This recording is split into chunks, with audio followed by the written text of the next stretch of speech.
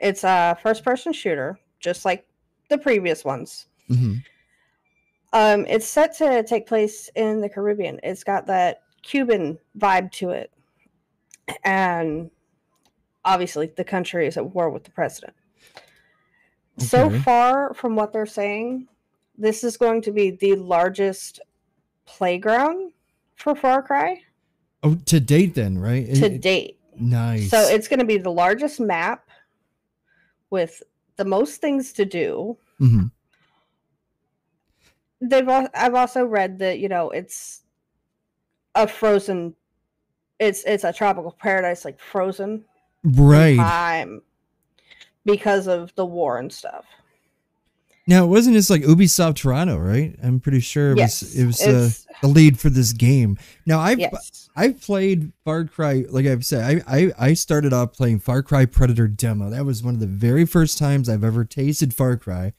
Then I went into Far Cry, the original game, Far Cry itself. Then there was the Far Cry 3, Far Cry 4 series, and I think it was Far Cry 5 or 4. I think it was 4 is the first one that I really started playing more and more of.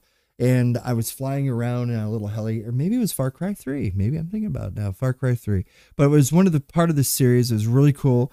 Ubi, I think, has done a really good job on the gaming so far. And just from, as we saw the trailers from the E3, it looks pretty damn good graphic wise. I mean, Graphics look absolutely spectacular. it's going to be on all platforms. It seems like Microsoft, PlayStation 4, 5.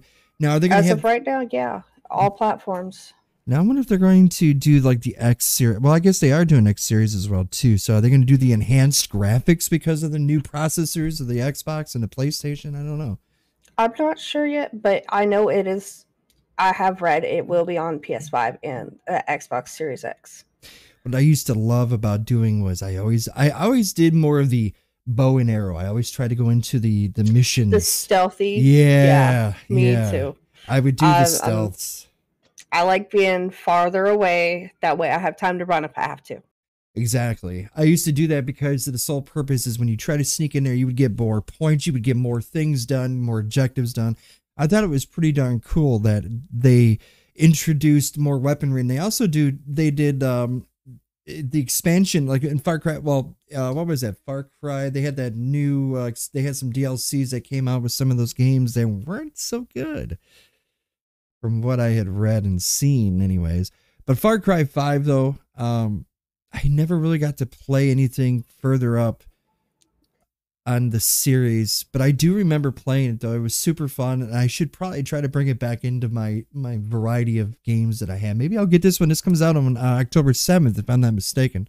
Yes, October 7th. Oh, man. I would highly recommend playing 5 to get into at the very least 5. But if you have the time before October, play 5 and New Dawn.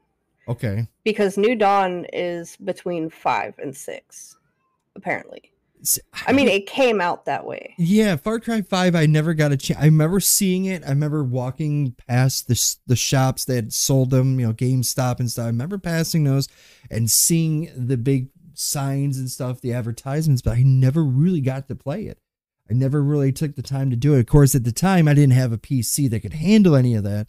Now it's a whole different ballgame. But I think it was 2018, Far Cry 5. So it's just a couple of years, 2-3 years ago, that just came out. So it wasn't that far back. It's the storyline for Far Cry 5 is amazing so far. Far Cry 5 has, or not even just 5, but the whole Far Cry franchise has become a very popular. Oh yeah. Very popular. Oh yeah. They've definitely sandbox shooter franchise. See, and that's what I love about games like that. Now you have your first personal shooters, your FPSs that basically they're straight down a tunnel. Yeah, you can vary this way. Yeah, I can vary this way. But there's always that area where on sandbox kind of games like that, even developing, you can make your own game as well too, which is what I really liked, because when I was playing it, I used to design the levels and I would have people come in and we'd play it. I'd work for hours streaming it and doing stuff like that. It was really super fun. And I like those kind of games because it's just, I could go this way, or I could do this storyline first, or I could go over here, get my butt whooped because they're like level, X amount versus what I am. Mm-hmm. But I love that story, and I like doing some of the story missions in particular. I like the settings of it. It was a really good, man, you're just making my mouth water for these games now. I just want to get one of these games. I should try it. I should definitely jump into some, the Far Cry series and try them again because it's been a while. Oh yeah, Far Cry. When it comes to like first-person shooters, Far Cry, the series, is of my top picks because I played. Okay, I didn't start out on 1 and 2. I started out on 3, which amazing storyline, and then Primal was a whole nother ball game. It was a whole different, like, it was a whole different feel. It took a whole different direction. It was still that Far Cry feel, but it was back in caveman times, and it was great, right.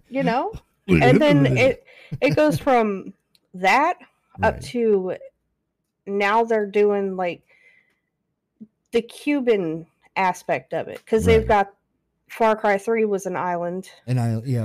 So they have themes of different. Yeah. Like, you have the jungle scenario, you have the forests, and now you have the Cuban fling to it. So I can see, it's really cool how they do that. Do you think Go ahead. I'm sorry. I was just going to say, do you think they would ever bring it to the United States, or do you think they would ever bring something more closer to home for us in North America? Although I will say Cuba is just right down south, but still. I don't know, but it'd be something that I personally would look forward to. Right. Because, all the games that they've made is amazing. The graphics, yes, definitely. And, like, this newest one, it's very political. And, yeah, there's some aspects that people aren't going to like because it's political. Right. But it's one of those things that they're starting to get storylines that hit a little bit closer to home. Right. And it's good because, look at like Battlefields. We'll talk about Battlefield 6 here soon too, but think about like some of the examples, like Battlefield 1 was World War 1, World War 2, World War 2 time frame.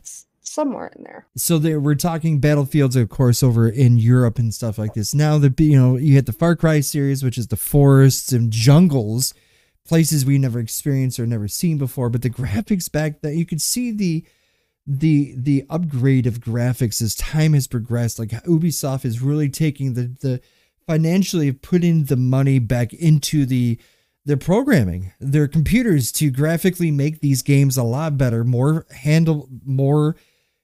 graphics.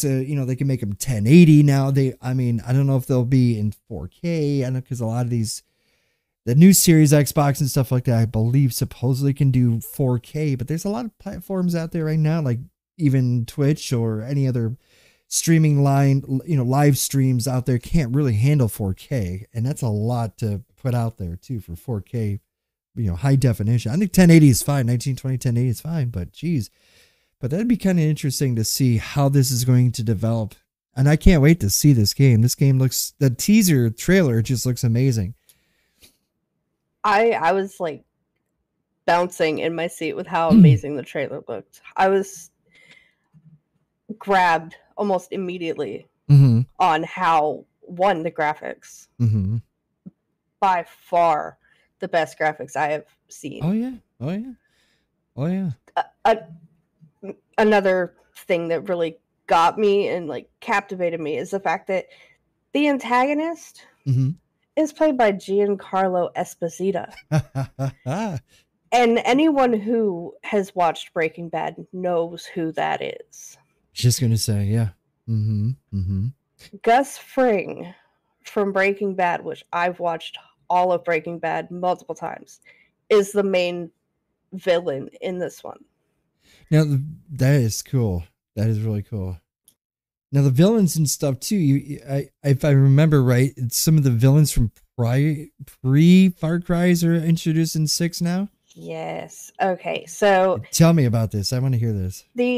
With Far Cry 6, the season pass, and it was announced at E3. Okay. The season pass, you're going to be able to take on the role of the villains from Far Cry 3, Far Cry 4, and Far Cry 5.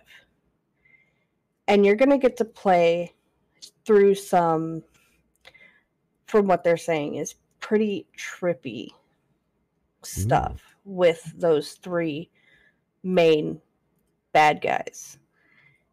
And it's the original voice actors, which makes it that much more enjoyable.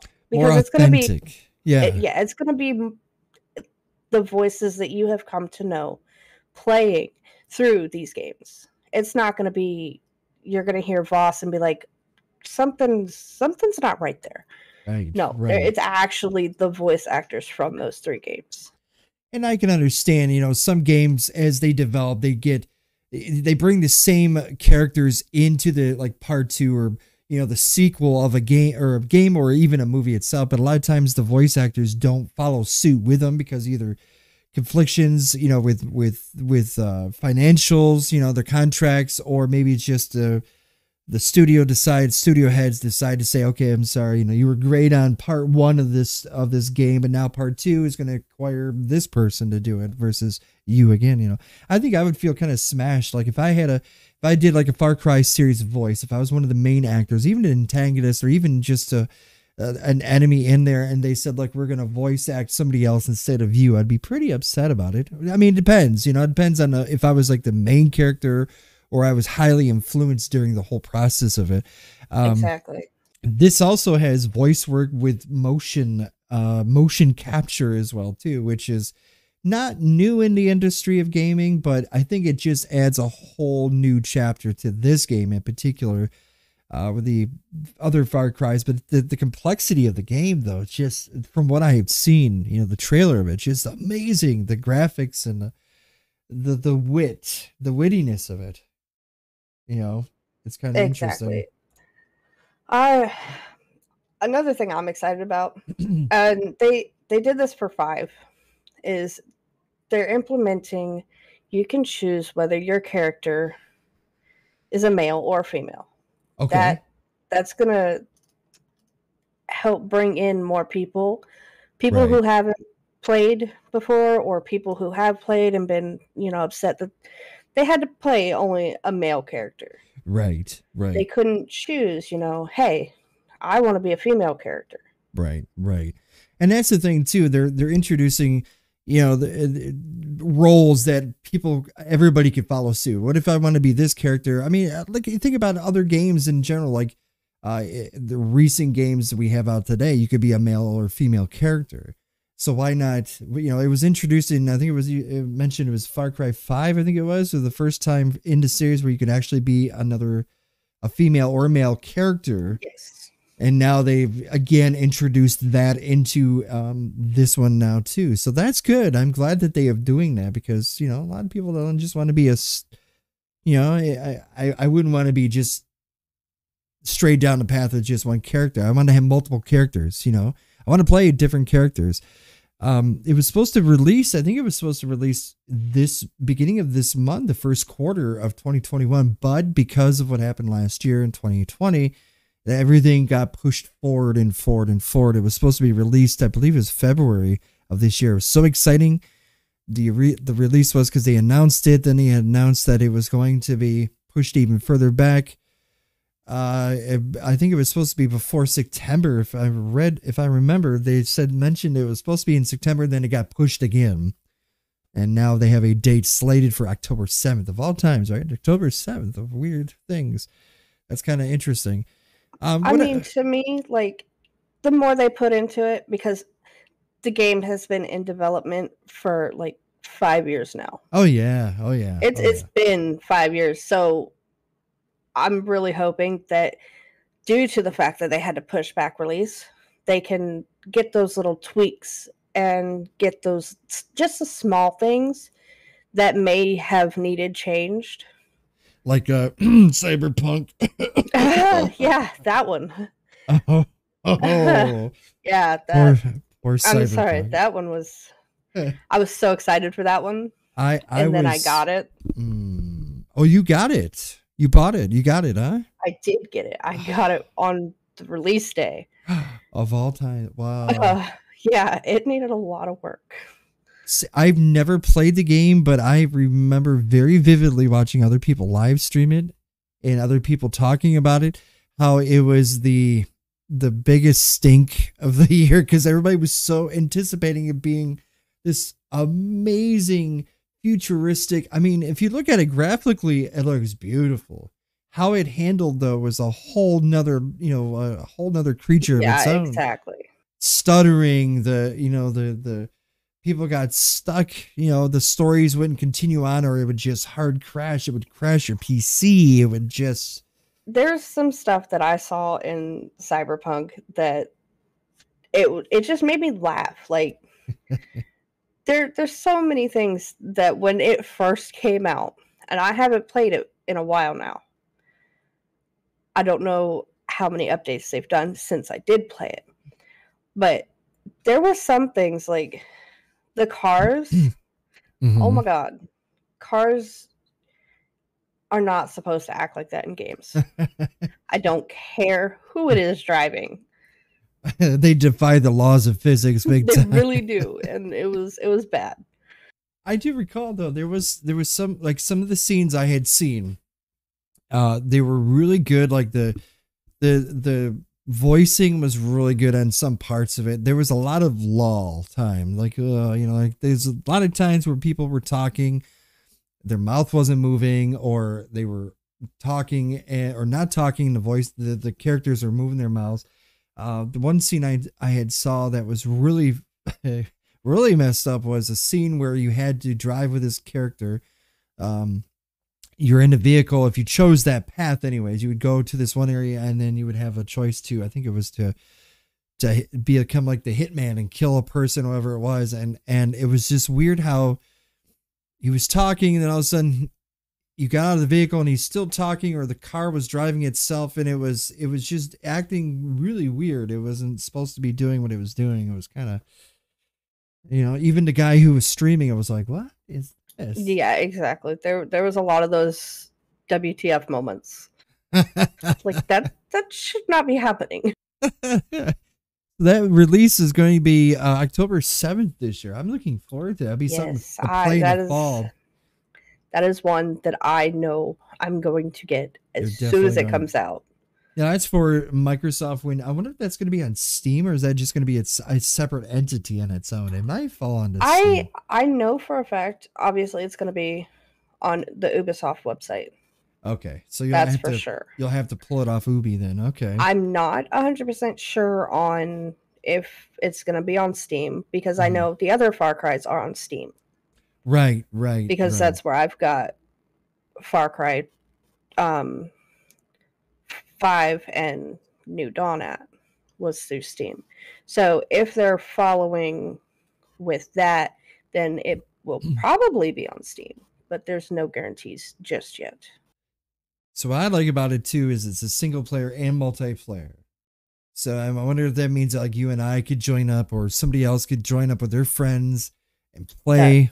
That would be amazing. That'd be kind of fun, actually. You do some missions together. Like, okay, I'm going to go this way. You're going to do this way. I was going to do this, going to do that.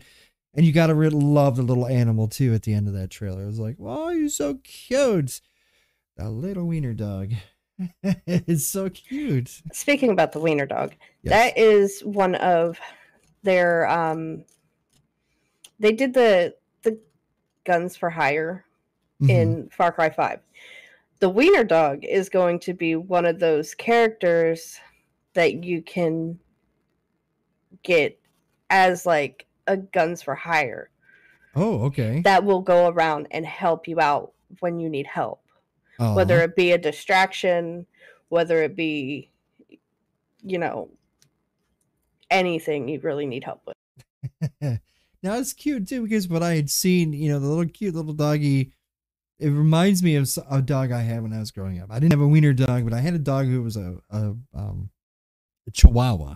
So it kind of, had the same characteristics, same color scheme anyways. But I think it's going to be super cool to play. I can't wait to try that one.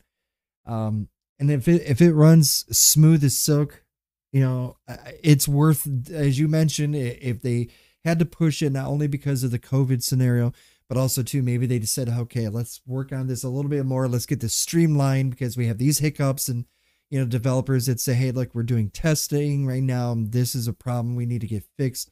Because it seems like they stomp out fires pretty quickly when it comes to their games. They update them, they patch them fairly quickly, unlike Cyberpunk. Ubisoft is very good about getting their crap fixed. Yeah, quick. And that's what's needed. And I'm hoping on release day, on launch day, it will be smooth, as smooth as they can try to get it to be. But of course, as you know, there'll be patches, there'll be some hot fixes, etc., etc. Exactly. It's a brand new game. It's not going to be perfect right out the gate. Right. But the more people that play and tell Ubisoft what it is they're experiencing, the quicker they can get it fixed, and the better the game will be in the long run. Now, see, that's the thing too about how today's market of games versus maybe 10 years ago, they have the testers now are the consumers.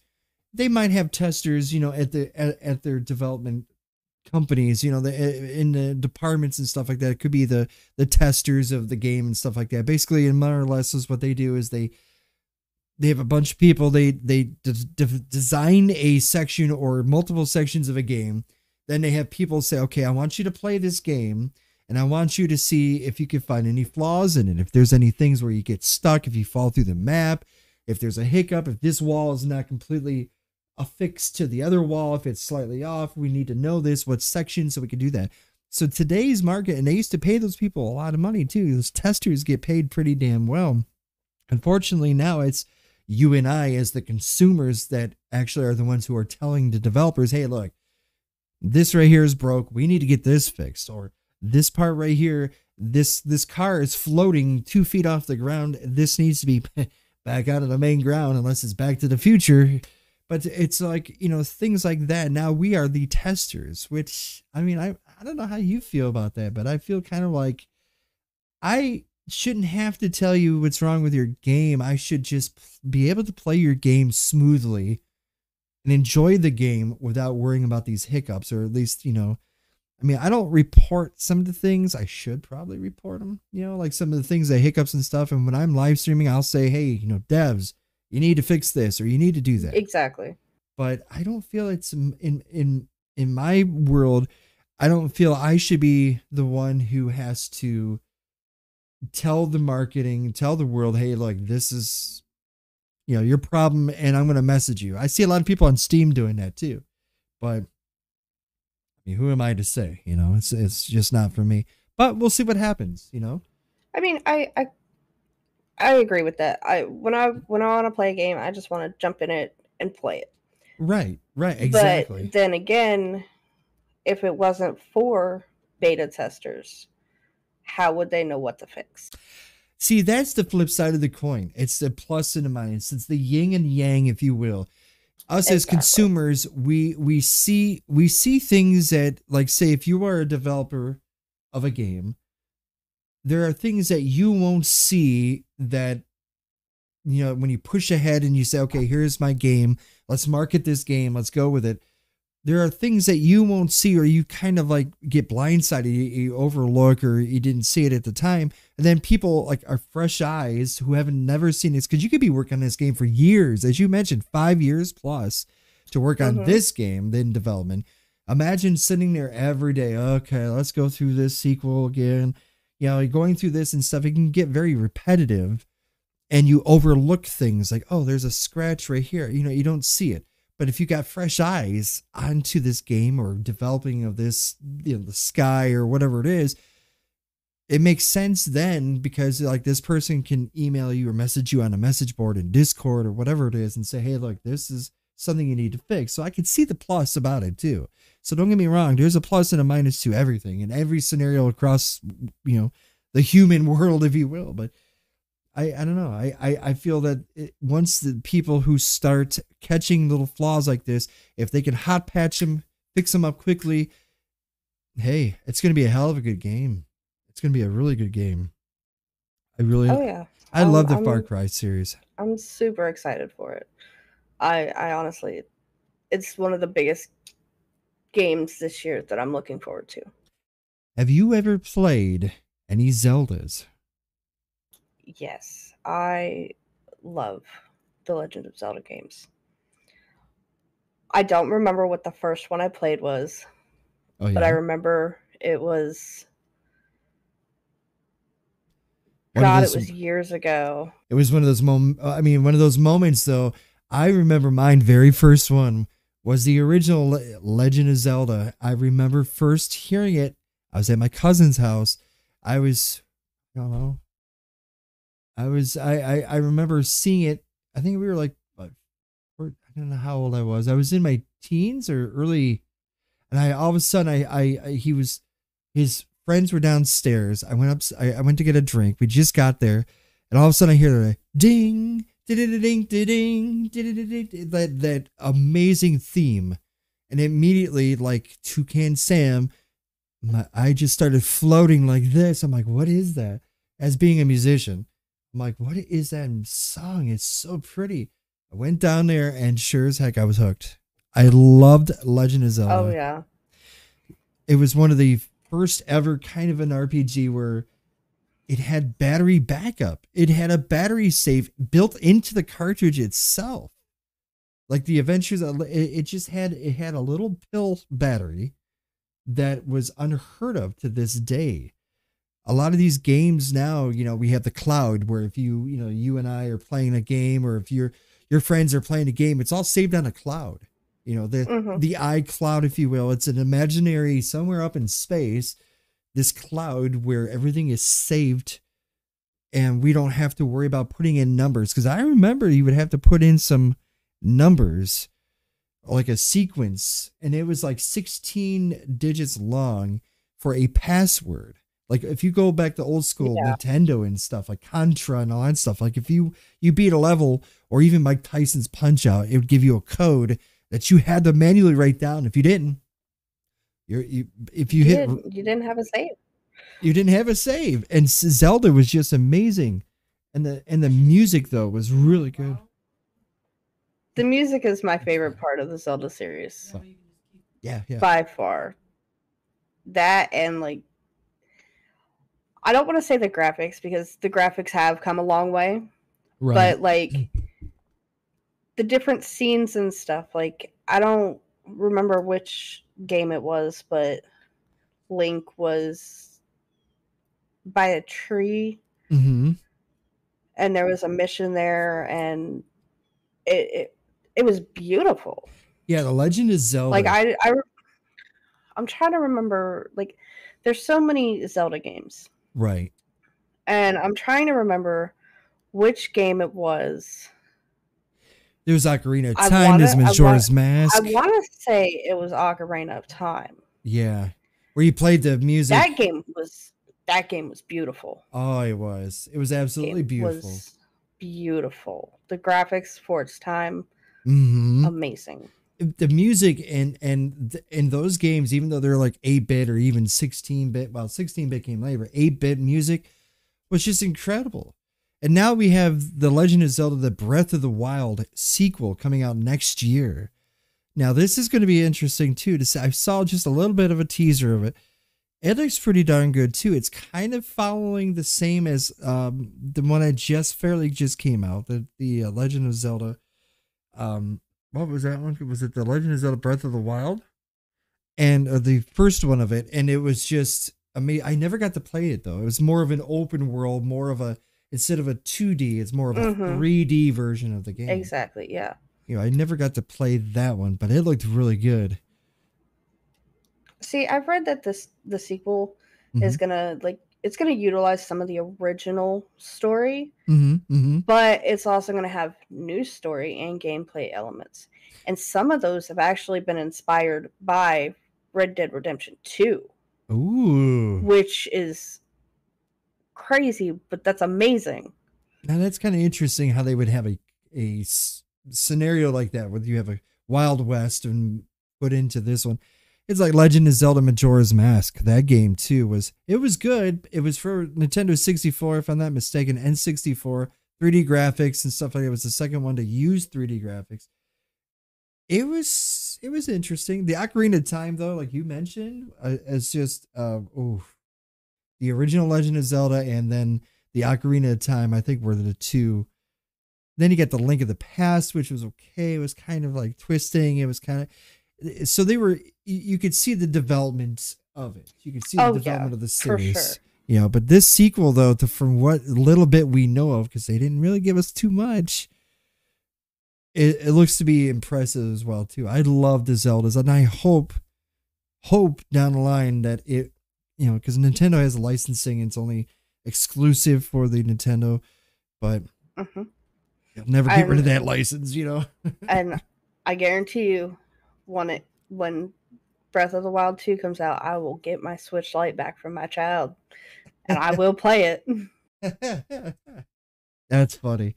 I would be interesting to see it if you do decide to get into it and stuff like that. It was supposed to be, I think it was referred to as the Breath of the Wild 2. I don't know if they're labeling it as Breath of the Wild sequel or just the Breath of the Wild 2, but that they'll probably announce that later when it's closer to dropping. I wonder when that is. I know it's supposed to be in 2022. Is it first quarter? Is it second quarter? I don't know. I don't think they really mentioned it. It's kind of a shh right now. Yeah, it's kind of just, hey, here you go. Teaser. Hey, listen. Exactly. I wonder if they're going to have that little fairy again, because the fairies were super cute. You had the fairy, the cave and stuff like that. The music with a harp. Oh, it just drew me in. I love that stuff. But speaking of different games that kind of draw you in, what about the Five Nights at Freddy's? Okay, well, that is a whole damn franchise. That is a whole franchise. Yes, it is. A lot of people are really into. And me personally, I've never played them, but I've watched a lot of gameplay on it. And I actually was thinking about giving it a try. I would give it a whirl because it is on PC platform. I would definitely do it. I don't know much of it. I do know it's pretty creepy. I know there's a lot of VR too. There's a virtual reality. I know it's a horror-based game, which that's my favorite genre of game. Is horror-based. Right. I mean, as soon as Faz come out, I was on Faz. That's where I met you. As soon as Lunch Lady come out, we jumped into it. We had to jump right into it. We have gone from horror game to horror game. And Five Nights at Freddy's is something that I'm actually looking forward to finding out more about. I'm looking forward to, you know, the fact that it's one of those games where obviously you go through 5 nights. Right. Each night is going to be different. And it takes patience and smart thinking. So you got to logically think of your steps of what you're going to do. Yeah, you have to think with this game. You know, probably one of the reasons why I haven't personally played it yet is because my love for like Chuck E. Cheese and stuff when I was a kid, because I kind of hold those because those are sacred memories for me. But when you're talking about animatronic creatures or characters that become alive and they're homicidal and they want to kill you, that kind of just like holy crap, dude, what's going on? You know, it makes you think what's going on in their head. It definitely makes you think, like, could this actually be something that happens? And I mean, it's been around since 2014, 2015, 2014, I think it was. It was the first release of one of these games came out. And from what, like you had mentioned, some of the things that they have spread it so wide to different things. There's the VR version of it. You know, the first it's, to me, it's one of the first of the kind where you actually have these animatronic characters. And so it's like, I just I couldn't imagine, doing it in VR. I have a friend specifically who plays it in VR, or who has started playing it in VR. I'm sorry, but that sounds terrifying. First, Yeah. second, that sounds really scary. Right, Because right. I know there's a lot of jump scares with Five Nights at Freddy's. I've seen that. If you're off your game just a little bit, you could get a jump scare. There's 10 different games. I think there is. There's a virtual reality, there's augmented reality. There's all these different, it's like a whole, and it takes like a pizzeria. I mean, Yeah, it's practically Chuck E. Cheese, it's basically like a Chuck E. Cheese from hell is what it is. but haunted. But see, I think Because like the developer took inspiration from Chuck E. Cheese. it had to. They had to. Had to. Had And to. I'm sorry. When I was younger, I was never afraid of the Chuck E. Cheese mouse. But now that it's not an actual person in the suit, it's kind of creepy. Well, Kind of scares me. I don't know if you remember, when there would be shows at Chuck E. Cheese where the curtains were closed, then all of a sudden it would open up, and here you are eating this, expensive cardboard pizza. This thin cheese pizza. No offense, Chuck E. Cheese, we love you. Don't get me wrong. The pizza was good. The pizza was cardboard thin. Yeah, it was predates, thin crust. Maybe it was early days of thin crust. But then That's curtains, the original thin crust there. Right. The curtains would open up, and then all of a sudden you would just see them just start to get alive. Now it was kind of creepy because I do remember going there with family and stuff on birthdays, or just if I was good for the week, if I had good grades and stuff, we would go there for a weekend or for a day for a few hours and enjoy it, have pizza and play video games with those tokens. And I think I still have probably a couple of those tokens, to be honest with you. But I would sit there and I would get near the stage as close as I could, and I would watch them. And it looked like Chucky would like turn his head and look at me, and he's like, I'm like, oh my God, it would freak me the hell out a few times. But then I realized, okay, he's not going to jump off the stage and kill me. But introducing Five Nights at Freddy's. Now there is a sequel coming out this year as well too, The Security Breach. Yes, they're making a new one, and I don't know. Like, I haven't seen much on The Security Breach. Yeah, I haven't seen a video for you. I haven't seen a trailer for it. But they're teasing the 10th installment right now. There's supposed to be a 80s style version of Freddy and Chica. Okay. Yep. There's also supposed to be 4 completely new animatronics. Oh Lord. Which great. We're gonna get more.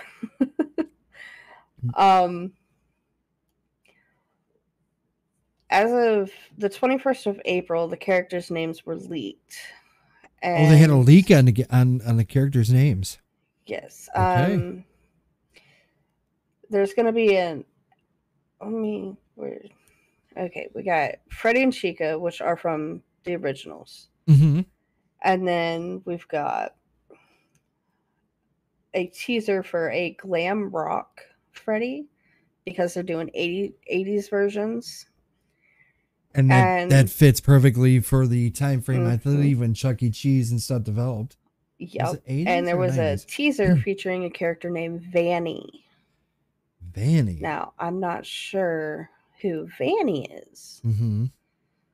But they teased that. And they teased in March of 2020 a brand new alligator character. Alligator character. He is going to be called Montgomery Gator. Montgomery Gator. Now that's interesting. That's great. Wow. Now I wonder if they're going to have some Easter eggs in this one. Do you think they're going to hide some Easter eggs in this? I mean, it's possible. I mean, any good game like this, you got to have. Exactly. I mean, if you could have Mickeys everywhere in Disney, okay, why not have some teasers or some Easter eggs? Maybe there'll be like some in homage to past games, the 9 games prior to it. Maybe they'll do like a first one, like you'll see a framed picture if you go in this one section, or if it's hidden behind a closet or whatever it is, or inside the security place. There's a character picture or something that we could be like, oh, that's an Easter egg. You guys did that. Exactly. See, because if I was a game developer, that's what I would friggin' do. I would seriously do that. I would hide music notes or something. I would do something that I could relate to, and then sit there and see if you, as the consumer, can actually see it or find it. That would be something I would be interested in doing. And if you're the owner of like a pizzeria, like, I mean, this is so just like, this is such a good game series too, of a series of games that I have never played, and I should introduce these into my library. Yeah. I really think that'd be really cool. From what I'm saying, it's gonna be, its initial release is gonna be on PlayStation 4 and 5 and PCs. Right. And then come to the other platforms about 3 months after release. Well, they had the anthology series. I mean, they just have so much of it. They had a spin out there. It was supposed to even have a movie, wasn't there? It was supposed to be a movie, or there was a movie that was supposed to be coming out as well too, from what I remember. I believe there was. Can you imagine that? A movie of this stuff? Not only can you play the game of it, but now here you are actually physically watching this on the big screen. Like, holy stuff, man. Exactly. Like, yep. I know, like, there's Five Nights at Freddy's is huge. It's a huge market. It's huge franchise. Huge. I know people who have bought Five Nights at Freddy's merchandise before I even knew what the hell Five Nights at Freddy's was. I was seeing all this Freddy Fazbear stuff, and I was like, where is that coming from? What is it? Right. Yeah, and I mean, like, even now, like, they've got so many YouTube videos that have Five Nights at Freddy's. Like, they have a Minecraft video, and it's Five Nights at Freddy's. That's unreal, isn't it? That's crazy. That's crazy. And it's blown up, and it's great. That's crazy. I'm willing to give it a try, because I've been told, you need to play this. Yeah, I mean, do you go back and actually find the originals and try to see if you could play those as either on the platforms, or are they going to be able to play them all on a PC? There's 1 through 4 series. There was the sister location or something like that. There was a simulator. I mean, there was all these different things that were, I mean, it's such a big series. Of Five Nights at Freddy's Security Breach. I mean, that's coming out not too far from now, right? 2021. That's this year. Yeah, this year. And that's what they have it. Huh. That's crazy. The game was initially scheduled to release in the beginning of this year. Okay. But obviously with COVID and everything, it got pushed back. So it's been delayed for the end of this year.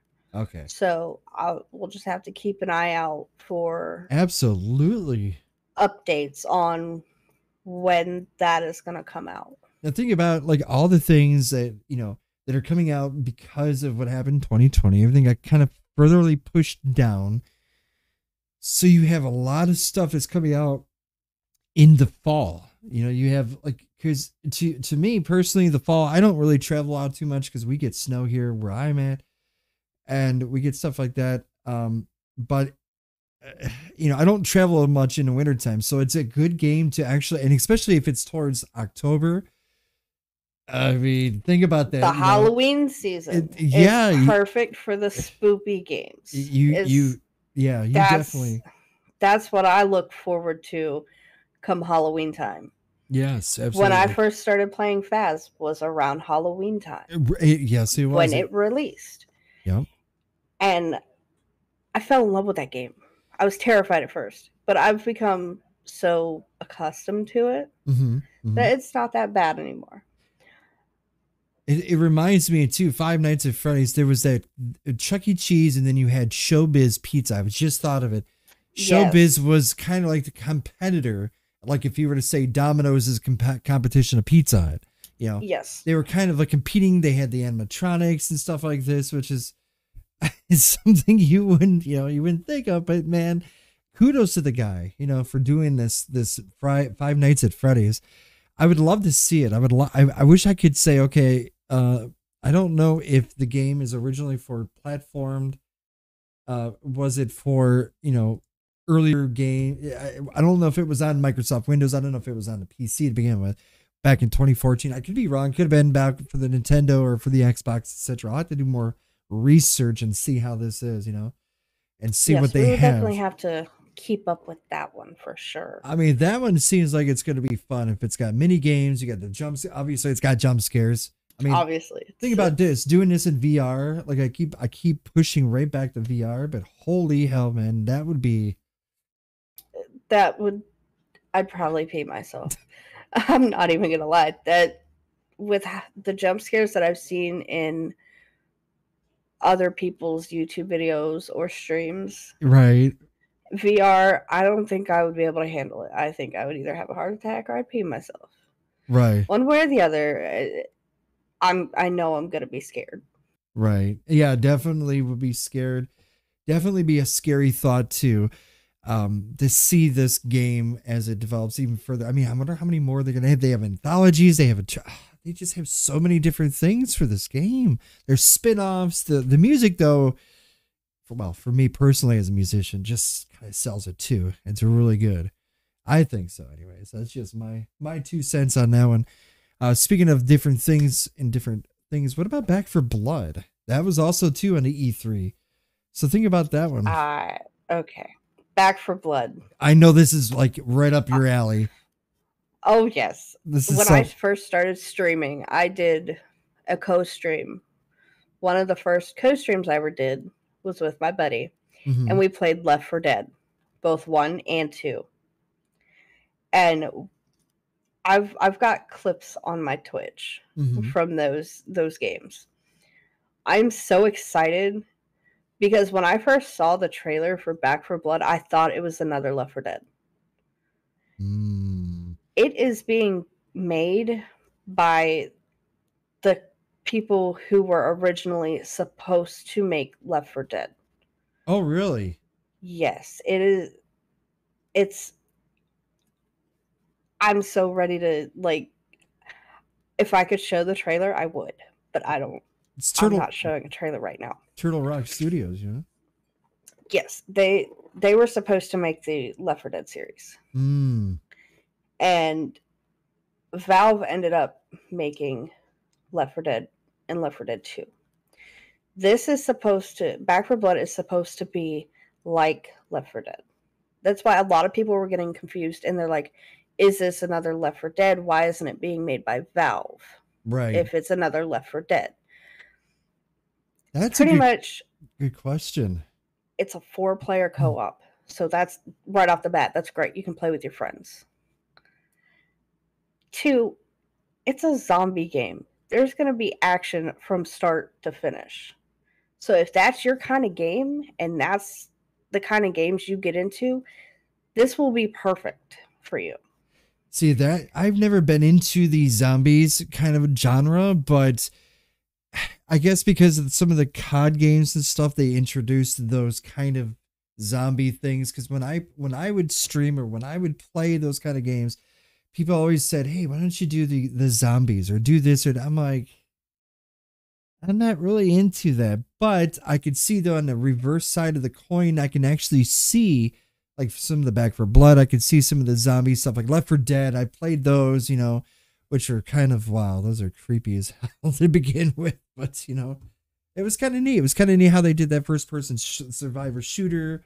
You go boom, boom, boom. You shoot things, boom, boom, boom. But A big difference between Back 4 Blood Mhm, and Left 4 Dead mhm. is Back 4 Blood is going to have cards. So Cards. at the start of each level, you get to build like a deck of cards with various it'll change various different things about the gameplay. Hmm. Like you can use cards to adjust your health, your damage, your stamina, and the AIs can use corruption cards, is what they're calling them. Corruption cards. It can spawn extra enemies. It Mhm. can activate effects like fog or rain, make the horde larger. So those are all completely different elements Yeah, I was gonna say that's completely twisted. Yeah. than Left 4 Dead. But that is going to add such a great level of excitement to the game. So it's definitely going to give it a twist. Oh, yes. Versus, you know, I didn't play much for the Left 4 Dead series, you know, but it was kind of interesting, you know, to see how this is going to develop, because it was the what was it, Valve that split off from Turtle Rock Studios. So the original, like you mentioned, the developers, you know, they said, okay, well, we own the rights to this franchise. We're going to move on and we're going to say, okay, we're going to make our own independent studio for it. So I thought that's cool. Okay, I could see that. I could definitely see that. You know, it's of course, what is it running? It's Unreal Engine. I mean, come on, think about that. Unreal Engine is just sick. All the games that the Unreal Engines, you know, they run is just, oh, it's crazy. And see, like, this one, it's not like, it's going to be like a worldwide outbreak, but it's caused by a parasite, which is very heavily implied that it's an alien origin parasite. That's interesting. So it's going to be basically something from up there. Exactly. Okay. It's going to be alienation, if you will. That's cool. Mm-hmm. Now, is it going to be just it's a first person shooter survival horror? Is there going to be a story? I wonder if there's going to be storyline to this. Is it going to be, obviously it's interactive if it's a first person and it is multiplayer. So obviously there's got to be something. I'm pretty sure there is going to be a story behind this. Okay. That's going to be interesting. They've already said that that most of the humanity has been infected and turned into what they're calling ridden rather than, you know, zombies. The ridden. Yes. Okay. And it's going to be obviously a post-apocalyptic world if it's during like zombies and stuff. And you're going to have 8 characters. So eight different to choose, and like say if I chose this one, you could choose this one, etc., etc. Yes, and the characters you choose from, they're being called the cleaners. So they're cleaning up the ridden, and their names that they've come out with so far is Walker, Holly, Hoffman, Evangelo, Carly, Doc, Jim, and Mom. Okay. If you go back and listen to that list of names, it sounds like one TV show, another TV show named, like main characters of TV shows. Carly, that one. Hoffman, I mean the Hoff, come on. Yeah. What was the first two? Walker. What is that? Texas Ranger. Texas Ranger, Chuck Norris, right? There you go. I mean, look, if I'm a developer of these games, I'm like, okay, we need character names up front right now on my office desk by Monday. It's like, holy shit, it's Friday. Exactly. I gotta know this stuff. And all of a sudden, here you go. I'm gonna flip through the dial. Texas Ranger. I'm sorry. It's just like, you know. Exactly. To me, it's like, you know, the Huff, you know, the Huff. Okay. maybe not, but, you know. That's and in this game, it was initially supposed to be released tomorrow. Tomorrow of all times, right? It was. Wow. But again, game got delayed. Okay. And it's coming out October 12th. Wow. So that's like now. 5 days apart from Far Cry. So now we're talking. Yeah. We have this game. I mean, there's a lot of new games coming out in October. It seems like October is the big one, it seems like. There is supposed to be an open beta set for mid 2021. Right. But it doesn't have an exact day when it's supposed to open that up. Hmm. It will be available for Windows, PlayStation 4 and 5, and the Xbox One, Series X, and Series S. Yeah, the Series So X. it's Yeah. gonna be all platforms right now, Hmm. except for Nintendo Switch. Surprising, very surprising. But again, different licensing and stuff like that. I look forward to seeing it. I hope that one turns out really well. 5 minutes left on this segment. One I want to touch base that I really looking forward to is Final Fantasy 16. Now, I have an infinity love of RPGs. If you've watched my show in the past, if you watched my channel, you have noticed I have played some great RPGs like Pine and all these different games. My time at Porsche is kind of a RPG ish, but there's really some really fun games like that. But Final Fantasy series always had a true heartstring, pulled my heartstrings because of the music, the quality of the chocobos. I still have barely played it. The Final Fantasy 15, I barely have played the game. I still have it. I need to get back into it. It's super fun. MMORPG. The world is huge. It's going to be crazy. The dual roles and producer. What's his name? Hiroshi. Oh, he's going to kick Taki. That's it. Taki. Amazing director on this. It's going to be an amazing game. I love these if you've seen the gameplay of it, or if you've seen a pre-release of it, the graphics are sick. Have you ever played Final Fantasy? I don't know if that's something you'd like or not, but. Okay, when it comes to Final Fantasy, I've never played them myself, but I do remember when I was growing up, I used to watch my brothers play Final Fantasy a lot. And the only reason I never played is because they never let me as a kid. I remember watching them play, and now that I'm older, I'd like to, jump in. But the thing is, right now, I believe the only platform it's on is PlayStation. Right. Yeah, they're licensed exclusive just through the play. See, that's the thing. Just the Sony. Yeah, just the Sony. Just as Nintendo has the series of Marios and all that fun stuff. But it's a really good game. The RPGs they developed it where it started to going more futuristic. The old school version, the turn and plays where you would take turns playing, back and forth between, you would choose this if you wanted to choose a spell, then it would turn based kind of an RPG. I love turn based.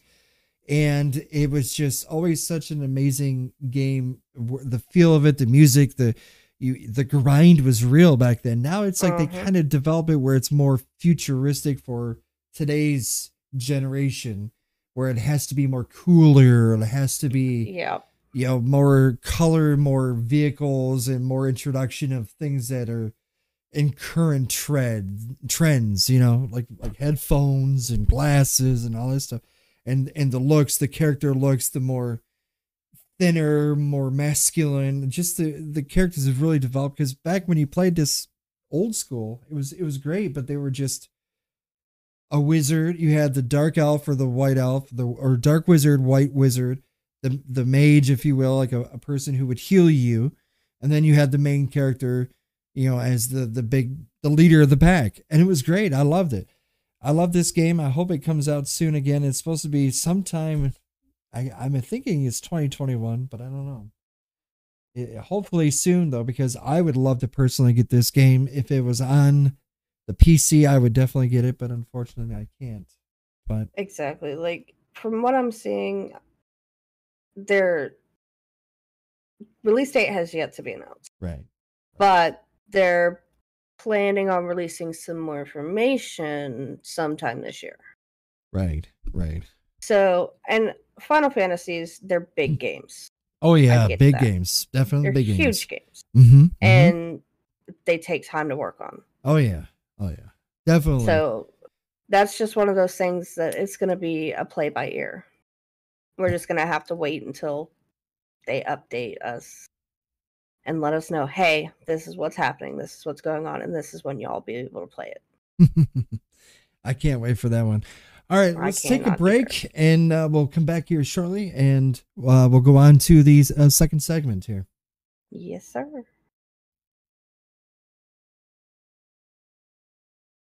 Yes, sir. Yes, ma'am. Hey, it's something about, speaking of running, some of the things I wanted to talk about, and some people may or may not see eye to eye with, but I think I know where you're going with this. yeah, the AI trend. Okay, here we go with robotics and stuff. Now I could see, again, just as I always see, I look at things biasly. I look at things like, okay, what can this do for you that it can't, nothing can do at the moment to help you?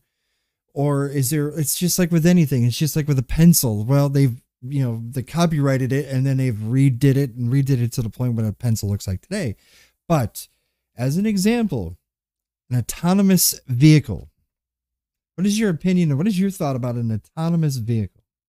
Okay, when it comes to the vehicles, Mm-hmm. I'm not sure how I feel about them. Right. I know, eventually we will get there where they're fully automated. Right.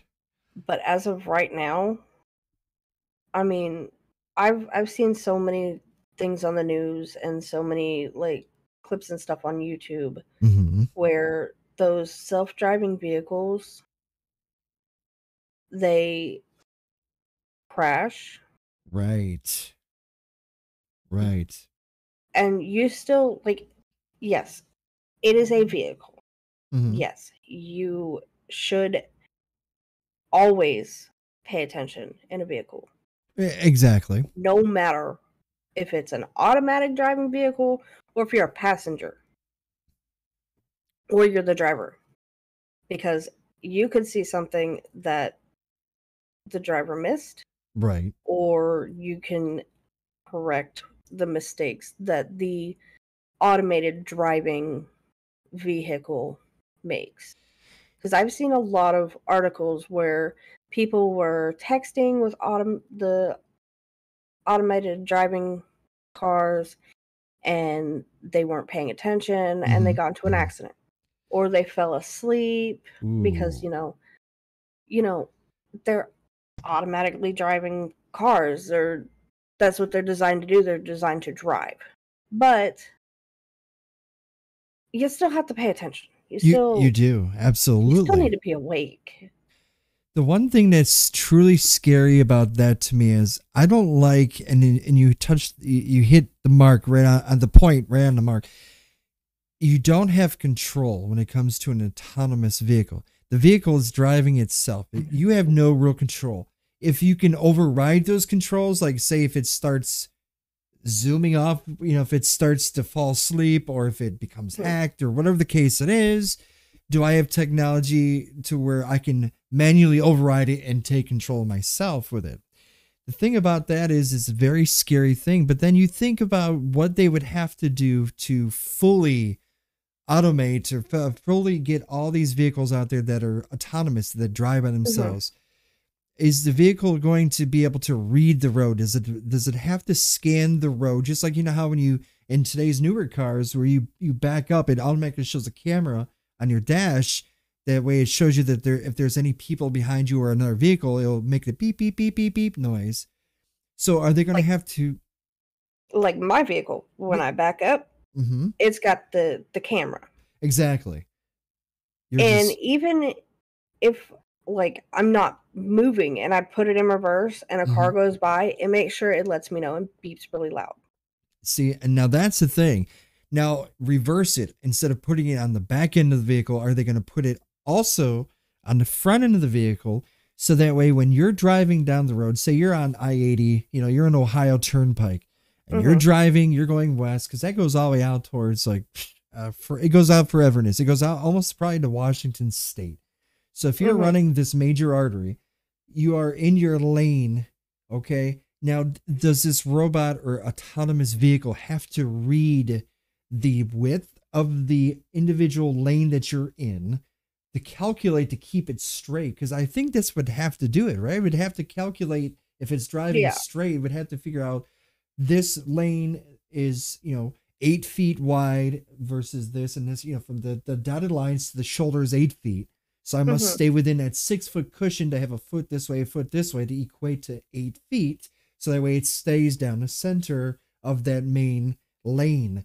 Now, what Yeah. happens though, the scary part is when you're on the freeway, if you ever notice when you're in construction, it says the road narrows or it gets smaller because you have to merge into this weird construction zone lane Hmm. that they manipulate.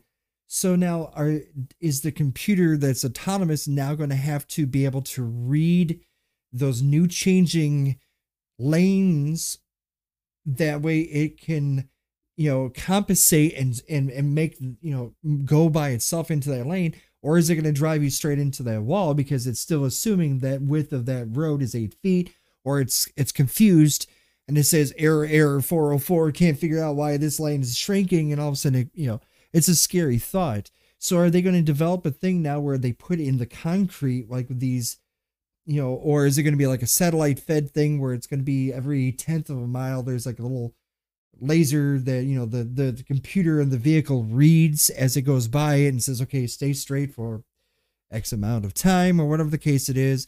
So there's all these arguments of like what it can do. Are they going to spend trillions? Do we have to resurface all the freeways and stuff just to make these autonomous vehicles? I mean, it's scary. It's a scary thought if you really think about it.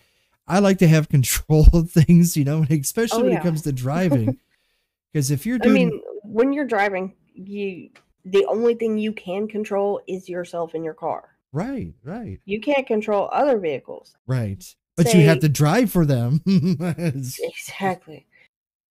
Like say, I don't know, you and Joe Schmo are in both driving in automatic driving cars. Right. What if Joe Schmo needs to get to, say, an exit Mm-hmm. on the Mm-hmm. opposite side of you? I know there's a lot of technology with the cars and stuff that give you that the sensors and stuff, because I know my Right. vehicle has a lot of sensors, Right. but you have to think, what happens if a sensor goes out? What happens if you aren't paying attention or you can't control the car and Joe Schmo's car comes out in front of you and your car doesn't pick up on it right away Right. There's that delay. What if there's an update what if there's an update in the computer's brain as you're driving? while you're driving? Yes. Exactly. Or what if like the snow conditions? Like what if it's Oh snowing God, I would outside? hate to think about Oh, automated cars in snow. Oh trust no. trust me, when you're in a snow belt area like myself, it's scary to drive. Number one, when you're physically driving the vehicle with your Mm-hmm. hands on the wheel. I could not imagine how scary it A would be. computer doing it. A car doing it on its own. That would scare the bejesus out of me. They would. I'm sorry. I would absolutely have to move into an environment where it is more Sun. sun, less snow, because Exactly. I couldn't handle it. I couldn't handle it. And you made a good point too. So here's a thought too, as you mentioned about Joe Schmo going out the exit. Do you have to pre-calculate? Say for example, I'm going to the mall. Okay. Mm-hmm. Do I have to, when I step foot into the vehicle, do I have to either verbally command it to tell it, like where to, Cactus, whatever it says, and say, drive me to Joe Schmo's mall, please? Or, Yeah. is it calculating? Is it calculating now? Is it like, how it is on your road trips on Google Maps and Like stuff? GPS and stuff. Right. Does it now do it for me to where I can only I type in the location where I'm going, and then automatically it uploads a distinctive route, and then it follows that. But I mean, is that the only way for autonomous vehicles to work too? I mean, you can't drive it. Like, what if I want to take a back road, or what if I want to say the freeway is closed up ahead, but the thing still sits there and says, well, we still have to go through this, but I can't because the road's closed. What do you do? What happens? Exactly. So that there's some things still that people, I have family members who are huge that want this to happen. They're like, they're so excited. They're not lazy drivers. They're not the best drivers, but they're not the laziest drivers. I mean, they drive like hell, but they drive. But they are just looking for that day when this stuff comes to reality. And it's scary for me because I love to sit back, listen to the radio. I love going for a nice drive. I do. I used to. People today are a lot scarier. I saw a lady yesterday texting and she's driving right next to me. I'm doing 45 miles an hour. She's next to me. I mean, you're doing like 63, 64 feet a second. You know, 5 seconds or less, you're clearing a football field. In that time frame, it's impossible to stop. You're going to minimum like 100, 115 feet of slamming your brakes and sliding. So it's like, exactly scary. Another point too with AI would be like at a fast food place. Here's a flip of the coin too. A lot of people need to work in life. So if you put a AI or a robot in place of a human, which is a lot of places are starting to do. I could see about, car manufacturers and stuff like that when you're manufacturing vehicles. Like if a human being can't just pull out something from a furnace that's like scalding hot metal, exactly. like a car door and just plant it down. They can't do that. But a robot can just pick it up and no problem and set it down. But what if you were in a scenario where Joe Schmo's Chicken, it says, okay, I'm going to fire all these employees. I'm going to put in place robots because you don't have to pay them minimum wage or you don't have to pay them a set wage either. So that's a loss of jobs, which I could see as a bad thing. But if we overcome that hump, think about this. You have this robot who is manually grabbing items. Say if you said, you're welcome to Joe Schmo's Chicken. Can I help you? I'll take a number one with tomatoes, a hamburger with tomatoes, if you will. Pull through the second window, whatever. The robot is making your sandwich, right? It's sitting there, it's doing all this thing behind the scenes. But what happens, though, is number one, you got to have somebody to do maintenance for the machines. Number two, you got to stop and think about it. What if this machine that is actually physically touching your food unless you put a glove on it, which would be kind of funny if you think about it, a little glove on a robot, it might happen. You could. I'd love to see the day that would happen. That'd be kind of interesting. But then you have this point where you got to remember it's a robot. It's not a human. So they have mechanics that have to be lubricated with oils like hydraulic fluid. It's all hydraulics, and for those actions, or it won't work. It'll be stiff as a board and it won't work.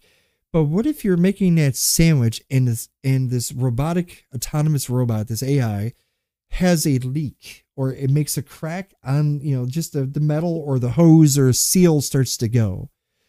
And now you're talking about this oil or hydraulic fluid that is now dripping on your food. Now, that's a horrible thought or horrible scenario or synopsis, but that's something you got to consider too. Would you want Joe Schmo's Chicken with extra oil on your food or hydraulic fluids? Because I certainly would.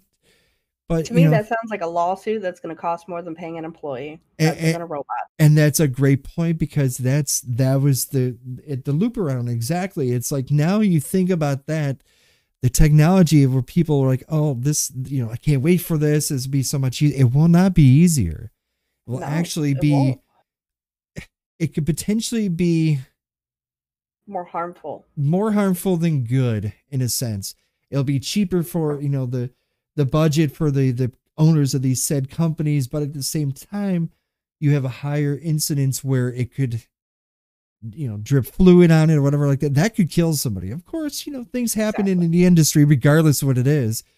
You can find chopped up pieces of plastic in your food, right now as it sits. But I think though, as time progresses, like these robots and stuff that are coming in,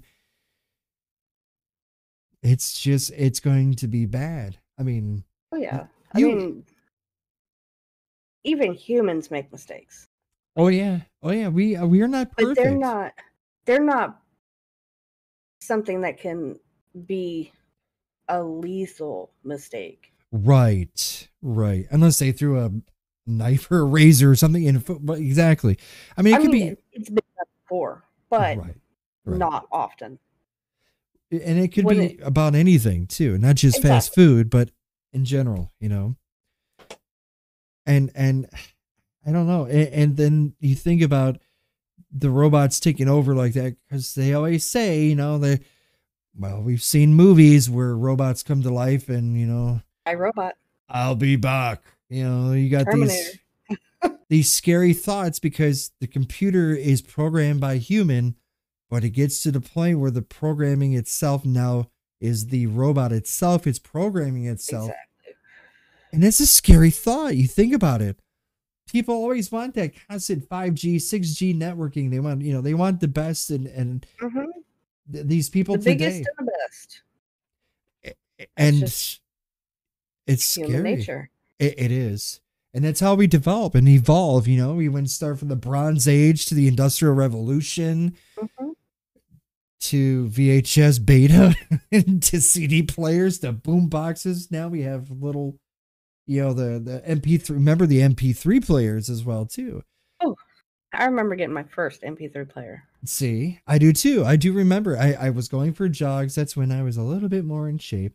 But I would go for my jogs and stuff like this, and I would have my little player up here, and I would just listen to it and listen to the music that I enjoyed, And it was super fun, super cool. And then technology killed it. You had those pirated, the pirated websites and stuff where you could download music. I could download a whole CD of music for free. I didn't have to go to the shop. I didn't have to go to a music store to buy the latest album. I could just buy it or get it for free right here. Just type in blah, blah, blah. There's, Joe Schmo sings the blues. And I'm like, oh, there we go. I got that for free. I didn't have to pay that publisher. And they got into a lot of trouble. Those kind of places. But there's a thing for technology though. But again, for autonomous stuff, no. As far as like getting us to different parts of the universe, maybe. Because if we didn't have technology like we do today, which is bringing up another point of mine, the very first time we went to the moon, supposedly, I'm still like 50-50. We went to the moon. And I'll tell you why in a second.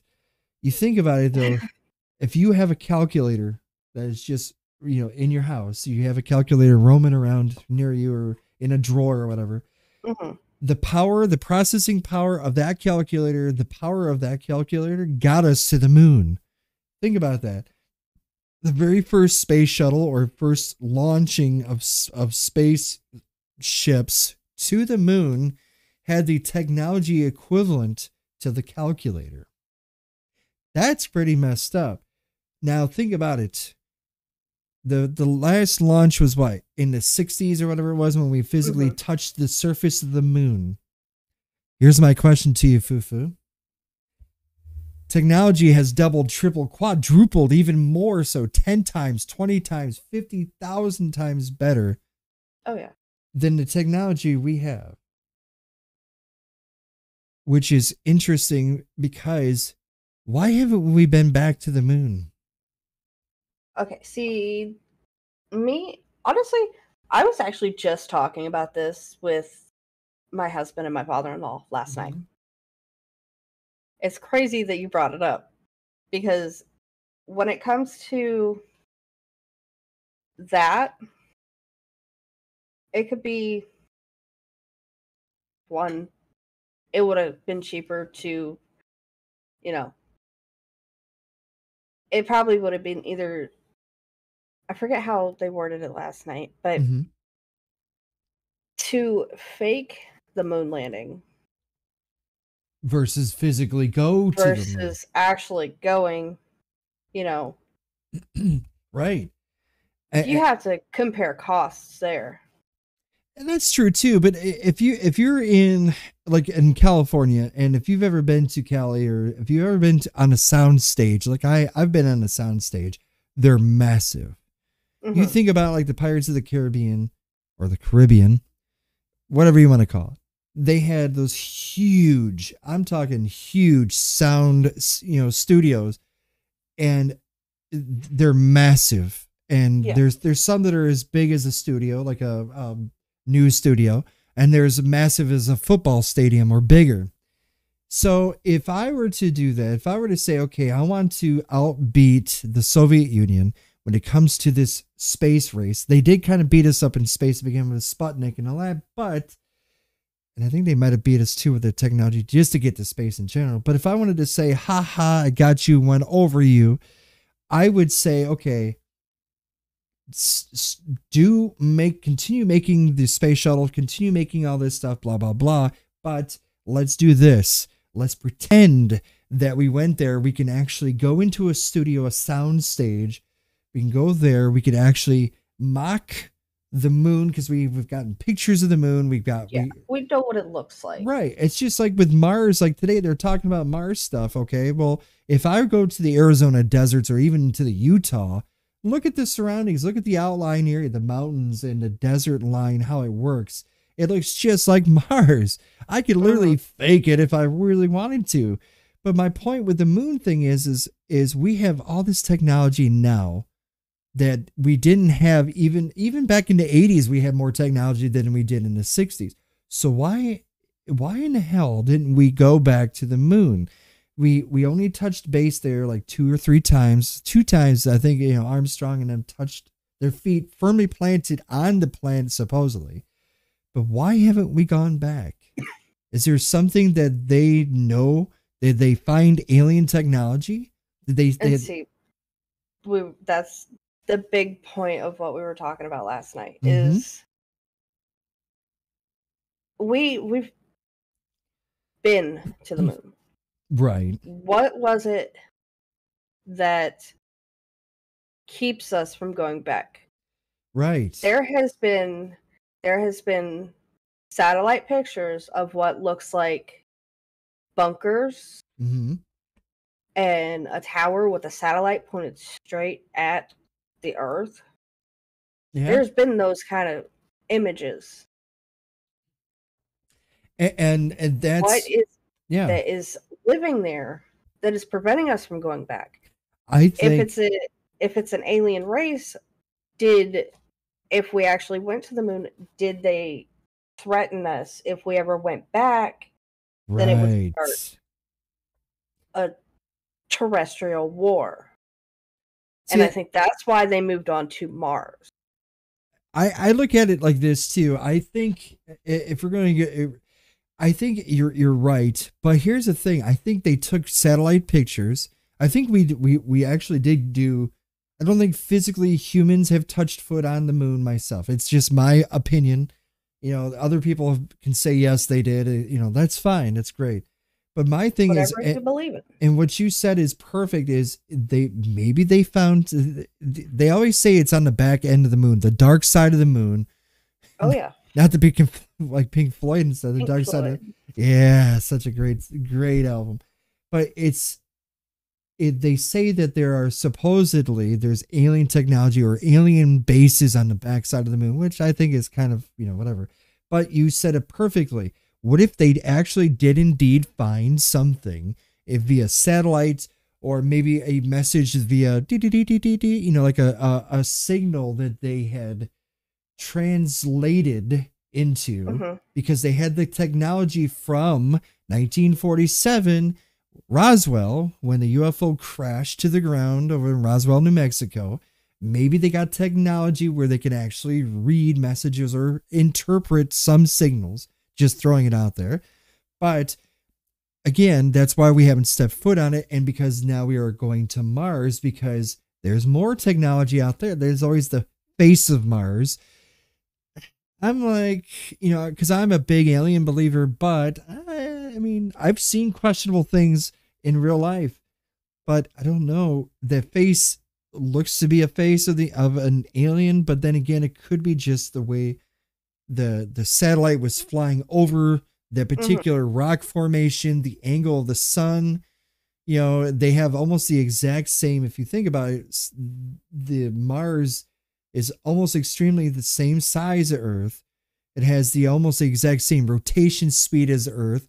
The day the night ratio is almost the identical to ours, which is even Exactly. creepier. And one last little bit for me is that I think we started off on Venus. Now this is gonna throw you're like, what? Well, think about it. Venus is again just like the size of the Earth. It's about the same size and stuff. It's closer Hmm. to the sun, more, it gets more heat, more radiation, etc., etc. But I think something happened with our technology, and this is where it gets interesting, Fufu. I think this is why we're jumping planets. Okay, we screwed up. We caused the Venus to just be the hell it is now. If of all planets except for the sun itself, it is extremely hot, is extremely greenhouse affected. It's even hotter than Mercury. Mercury is the closest to the sun. Yeah. Venus is just baking itself. It's just killing itself with over and over and over with the heat because the clouds cannot. It's getting hit to the ground, but it cannot bounce off the surface. It can't do. Hmm. That's what we're so afraid of greenhouse. Look what's happening to the Earth right now. In a sense, we are now getting Exactly. where the Earth is the temperatures are starting to go up, and now we're looking. Okay, future lives of humans have to continue living on. Let's bounce and find technology on this one. We'll start off on the grounds of, we'll start in baby steps. We'll go to Mars now and start developing and getting people and humans on Mars to culture, to get their, to cultivate things, to make life there. And then because Earth is screwed, that's my thought. I don't know. I could be way off, but it was just always my theory that we're just hopping onto different planets because as human beings we're like, oops, we effed this place up, now we got to go to Hmm. Earth, this big marble that has an ocean, which is exactly what Venus had at one time and exactly what Mars had at one time. Mars has no atmosphere, it's completely gone, kaput, goodbye. If you put plants on there that actually absorb the carbon dioxide, I think eventually if you put enough trees or enough plants on the planet that can actually tolerate the heat and temperature differences, because it's huge spectrum of Hmm. temperature differences. At night, it's freezing cold. During the day, it gets really warm. Again, there's no atmosphere. But if you can find or even mutate a plant that can absorb carbon dioxide like they do, that's what they do. They produce oxygen in return. You now have a perfect environment where this plant can thrive, multiply. Eventually, don't know how long it would take, but way beyond our lifetimes, eventually will start building an atmosphere of oxygen to the levels where it will start building a building block or a cushion of O2 oxygen, where Hmm. now this planet Mars again is thriving because it has an oxygen and it has everything because it's been oxygenated, if that's even a word, by these plants. If we took all the trees out right now in our world, if we cut them all down, we'd be kind of screwed. Really. I I mean, mean, that's the way we're heading we're heading there anyway. now. Exactly. And you're thinking Deforestation. 2080, 2080, 2090, 2100. When we get to those points, are we already on Mars? Are we already starting to develop trees and plants and animal species and stuff like this? Are we, because it's going to get to that point. That's what you need. It's all you need is a plant that can officially withstand the temperatures. I mean, if they could replicate a damn goat, right? If they could gene split a goat and make it into a genetically altered goat like they did years ago, why can't they genetically make a plant that has more tolerance to heat and weather environments, plant those onto a Mars or a planet, let it develop an oxygen enriched environment to where the point where humans can actually breathe?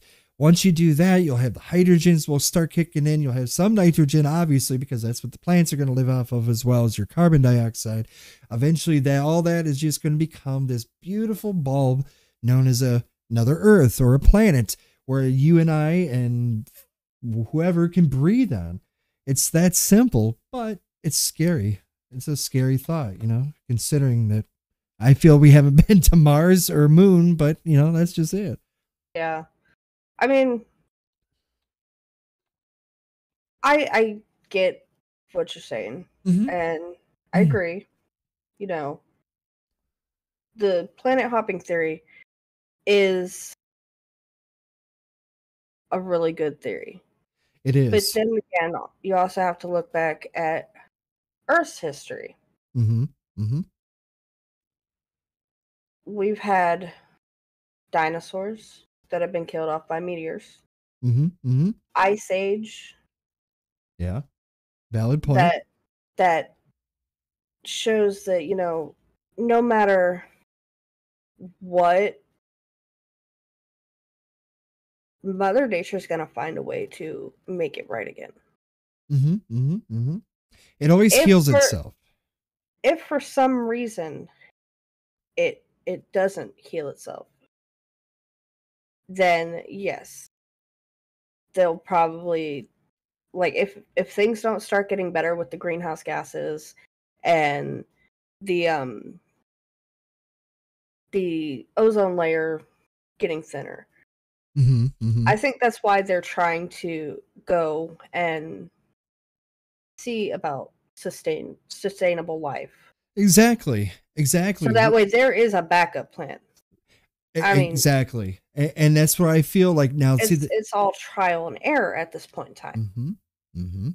And that's my theory too. It's like, okay, alien technology maybe has taught us to see, and that's where like Blindy and I example, we kind of clash when it comes to the belief of technology by aliens and stuff. You think about all the pyramids. We're talking, Oh God, yes. we're talking thousands of years BC, before Christ as it's called, right? So if you were to go today to, say, Egypt, which I would love to go, I would love to see this stuff. It would be awesome and amazing, you know. But to think about, to see all this stuff, the technology, and how each individual chunk of the pyramid, the individual stones, if you will, not only do they weigh a ton or multiple tons, but if you were to study them closely, because scientists and archaeologists are just, their jaws hit the floor like Wile E. Coyote. They are, the way they're put together side by side is so universal, so perfect around the edges. It's only off by like a 16,000th of an inch or whatever it is. So in other words, for humans to do that without using technology we have today, they didn't have any of the stuff we have today. They didn't have any kind of electronic stuff that would guide you into, you know, this angle off by this degree. Yeah. They solely relied on eyes. Maybe they had primitive technology, we don't know. But how in the hell can you make something as massive as, 10, 12 stories tall, a pyramid that has multiple rooms, has booby traps, has ventilation. And on top of it, you bury your loved ones of the kings and queens and their families in here with a trove of treasure.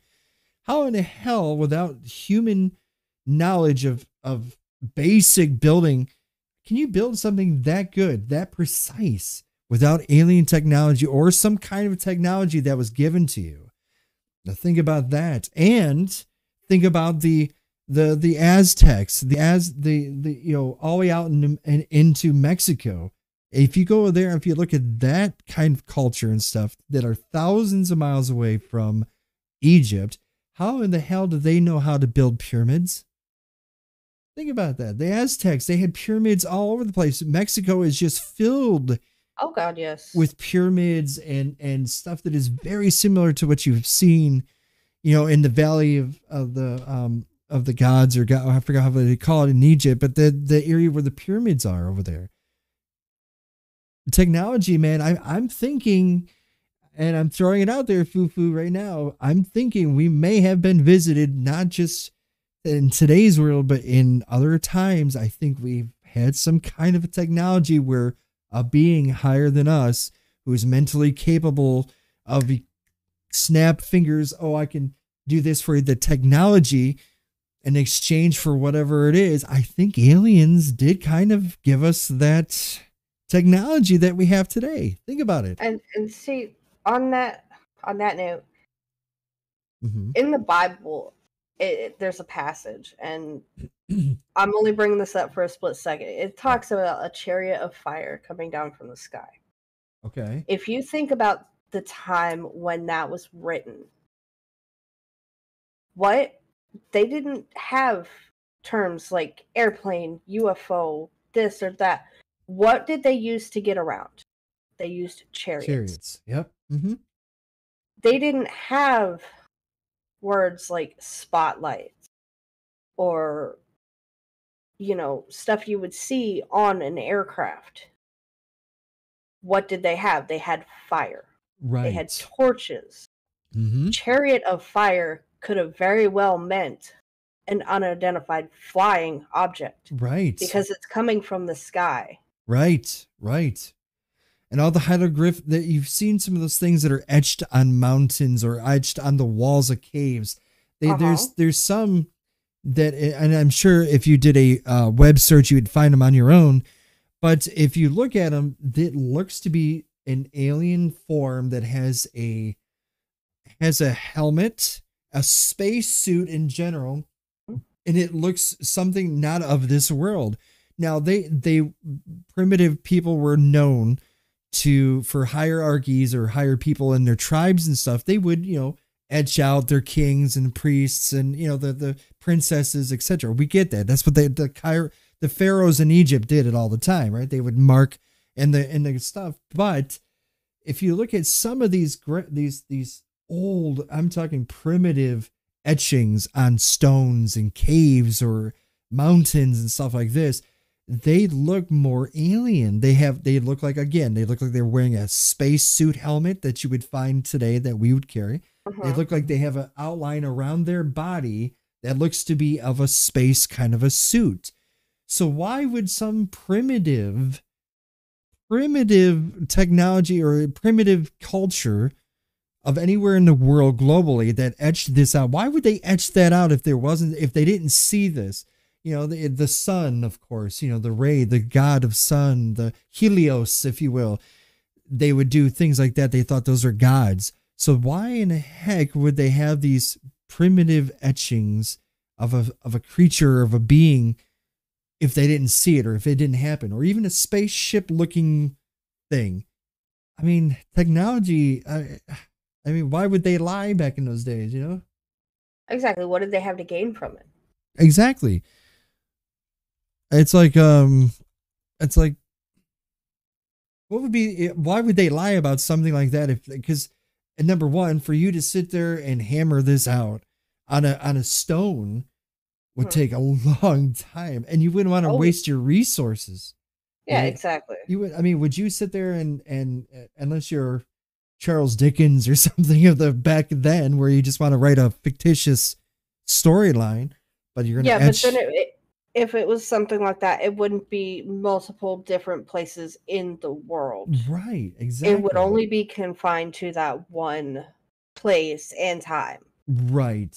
So now that all stems back. Okay, you got the pyramids of Egypt, you got the pyramids of Mexico, you have all that area right there in that peninsula, Venezuela, and going further back up into Panama, and you have all those areas in Mexico where the Aztecs were. They all have this culture, and they all just disappeared. Look at Easter Island. I mean, holy shit! Have you seen Easter Island? All those heads. They didn't even find the stones. They had to find, where did they get all and they had to carve each one of those. They didn't have a machine that carved it out, and said, okay, here's this head is exactly as this head. No, they didn't have that. And then like Stonehenge. Exactly. In England. And England is notorious for its history, not only for the the knights of, the Templars and all that stuff. They were protections of kings and queens. But yeah, man, technology even back then. Think about it. Stonehenge is this calendar where you could see the sun through the thing. Who develops that? Who says, okay, I'm just going to develop this? I think it's alien technology. I really do. Plato's and Socrates, all these people, Da Vinci, all these people that are amazing brains, Einstein. Are they subsidies of aliens that were here or once here at one time? Kind of makes you wonder, No, to me, it's just it fascinates me about space. We haven't stepped foot on the. We have all this technology. We still haven't been anywhere around that. We know more about space than we do our own oceans, which is even funnier. But Yes, that's another that, big thing that I was that's talking about last night. yeah, that's another thing too. Like, We know like 7% of our oceans. which is crazy. But you think about it, if you could develop a spacesuit that can handle the pressure, the vacuum of space, why not develop a suit that can handle the exact same thing but down in water pressure? It's Exactly. it's kind of the same thing, although water pressure is a little bit different than air pressure, but it has the same basis. And I'm not a scientist, but I would assume any kind of vacuum or any kind of pressure that is put on the body via pressure out in space where there's no air, no oxygen, it's a vacuum. It would be the same thing in the bottom of the ocean, because if you were in a suit, and this is something that was scary back in the 50s and 40s and stuff. You've seen those or those old movies, right? Where the big helmet on their heads that looks like a fish bowl, and they're walking slowly with a big cord, oxygen cord that. So the primitive space, or the primitive water suits that they had, diving suits, the bells, if you will, those suits are extremely dangerous, because even if you had a crack in it, and Mythbusters proved it. They actually they had a fake body that was made of gel, that bullet gel that they use, and they put it down in pressures of water. The lower it went, and it cracked. The glass cracked on it, and immediately it sucked itself inward. It was like a void. It would be like your body being sucked into a bottle of water. Yeah. I mean, instantly, your whole brains, everything just gets sucked into it. So the whole body gets sucked into it. So I think that's why we don't do deep diving yet, because of humans, because we haven't figured out the secret sauce, if you will. And I get that, but it's 2021. We have technology. Oh, yeah. We have those. How do you think they found the Titanic? One of those little scuba diver little camera things. Right. We have those. And they can withstand it. You don't have to risk a human life to go and explore the oceans. Right. We have the technology to explore the oceans. We have the technology to map the whole entire. But I know there's trenches. There's the Pacific Trench, the Ring of Fire, if you will, towards like Japan, Alaska. The whole area over there is called the Ring of Fire.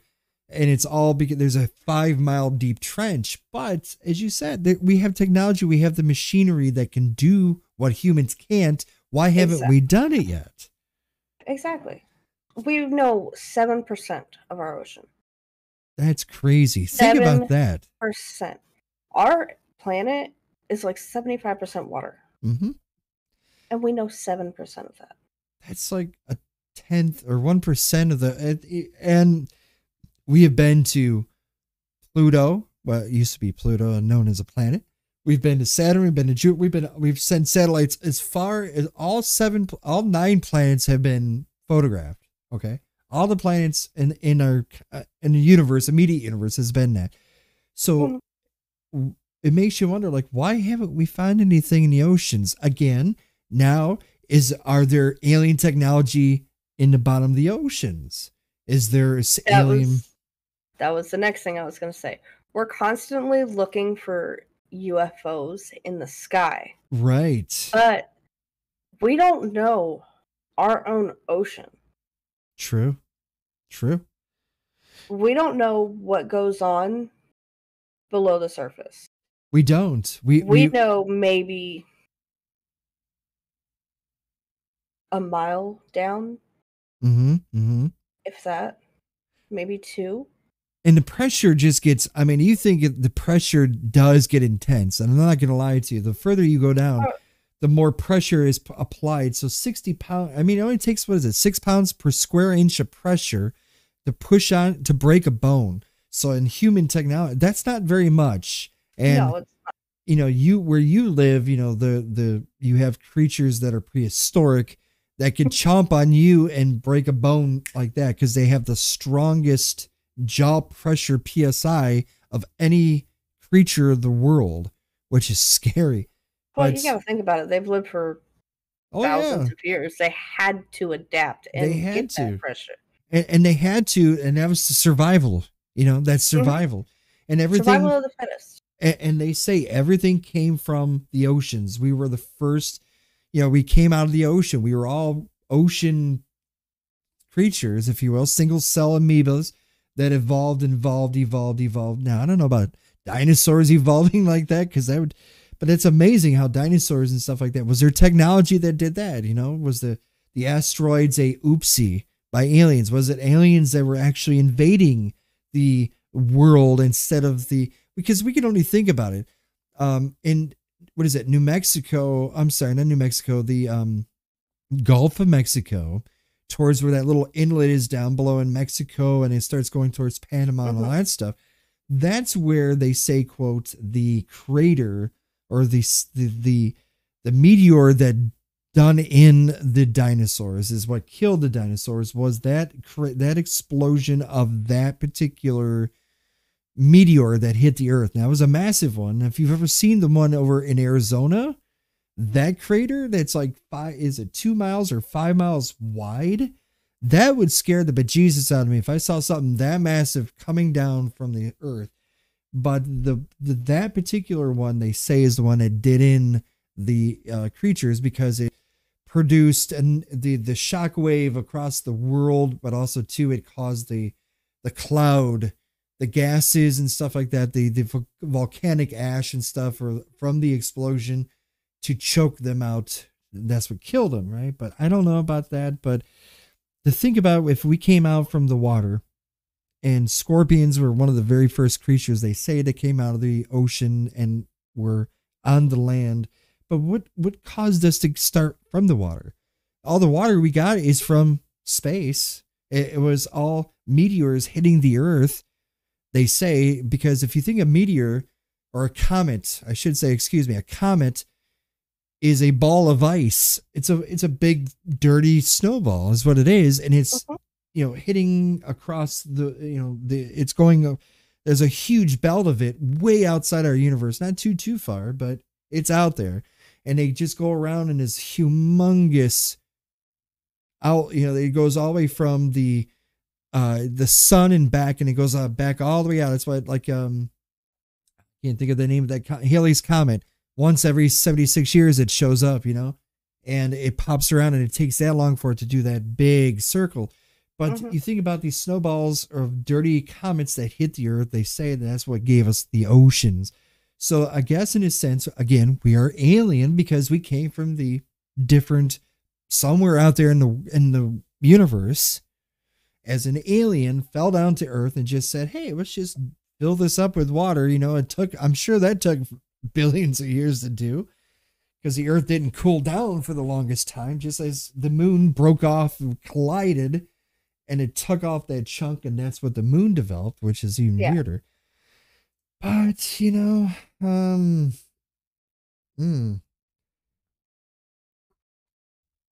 I mm, think that we're looking in the wrong place for aliens, though. I think we right. should look You think within our own deep planet. in, yeah. And they say shift shapers, shape, blah, blah, blah, shape shifters, Shapeshifters. they say are here. And I don't know about that, I but don't know about that either, but I've seen some videos and stuff where it, and of course it could all be doctored, could all be fake. I'm not saying you have to believe this because you saw it on the internet. No. right. I've seen things that are unexplained, like what look like some kind of spaceship. Instead of going up, it went out to the middle of, like, off of one of the continents and go into the ocean. Right. That's, again, it might not be real, but it makes me think, what what are we doing? We're It, looking in the vast emptiness of space, but we're not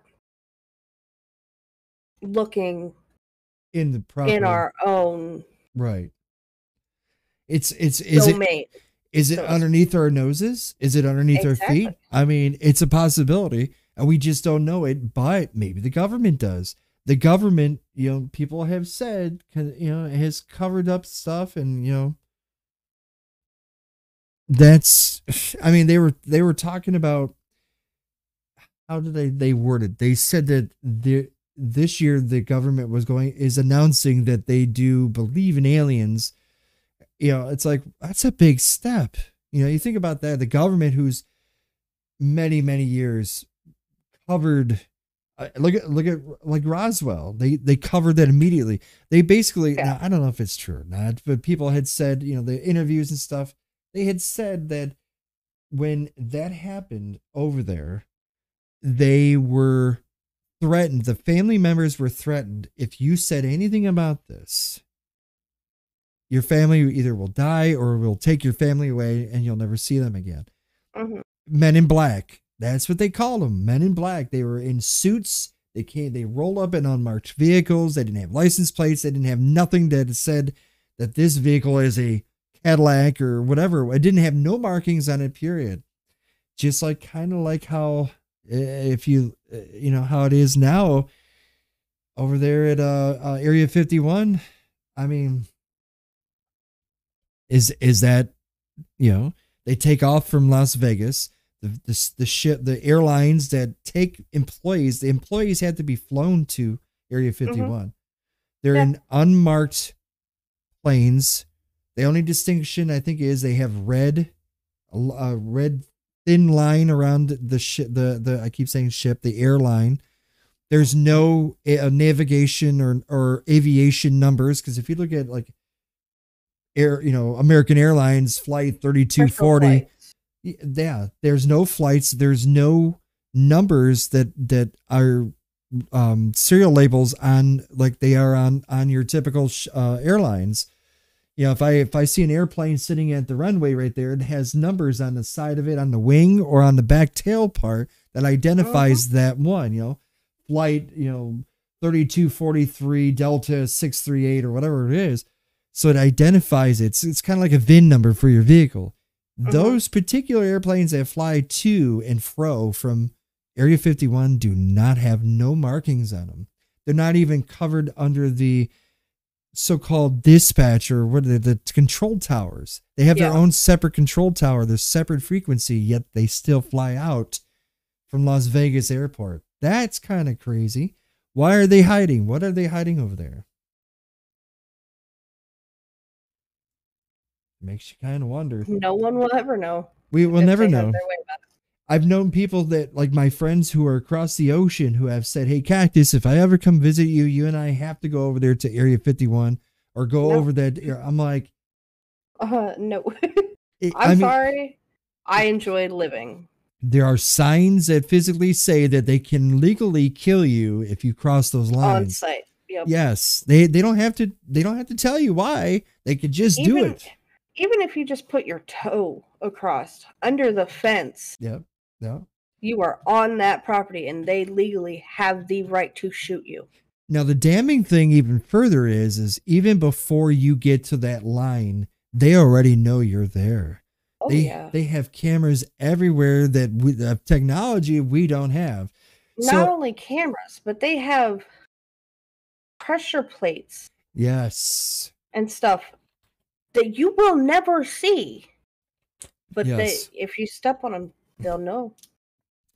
So it all brings back down to this robotics, the AI and stuff. Where do we find all this technology? It makes you really wonder. It scratch your head, like, where did this come from? This technology we have today is so advanced so quickly. There has to be something from another. Behind. Right. I mean, like you said, I think you touched base perfectly. I think we do have to travel down. There's something below us. It could be Loch Ness for all we know. I mean, what the hell was Loch Ness Monster? Why did somebody report that they saw that? Why would they hoax something like that? What would be the personal gain? Fame and fortune? Yeah, that's cool, but you think it would be local. But when multiple people see something that happens multiple times, just like, you've seen questionable stuff, I've seen questionable things.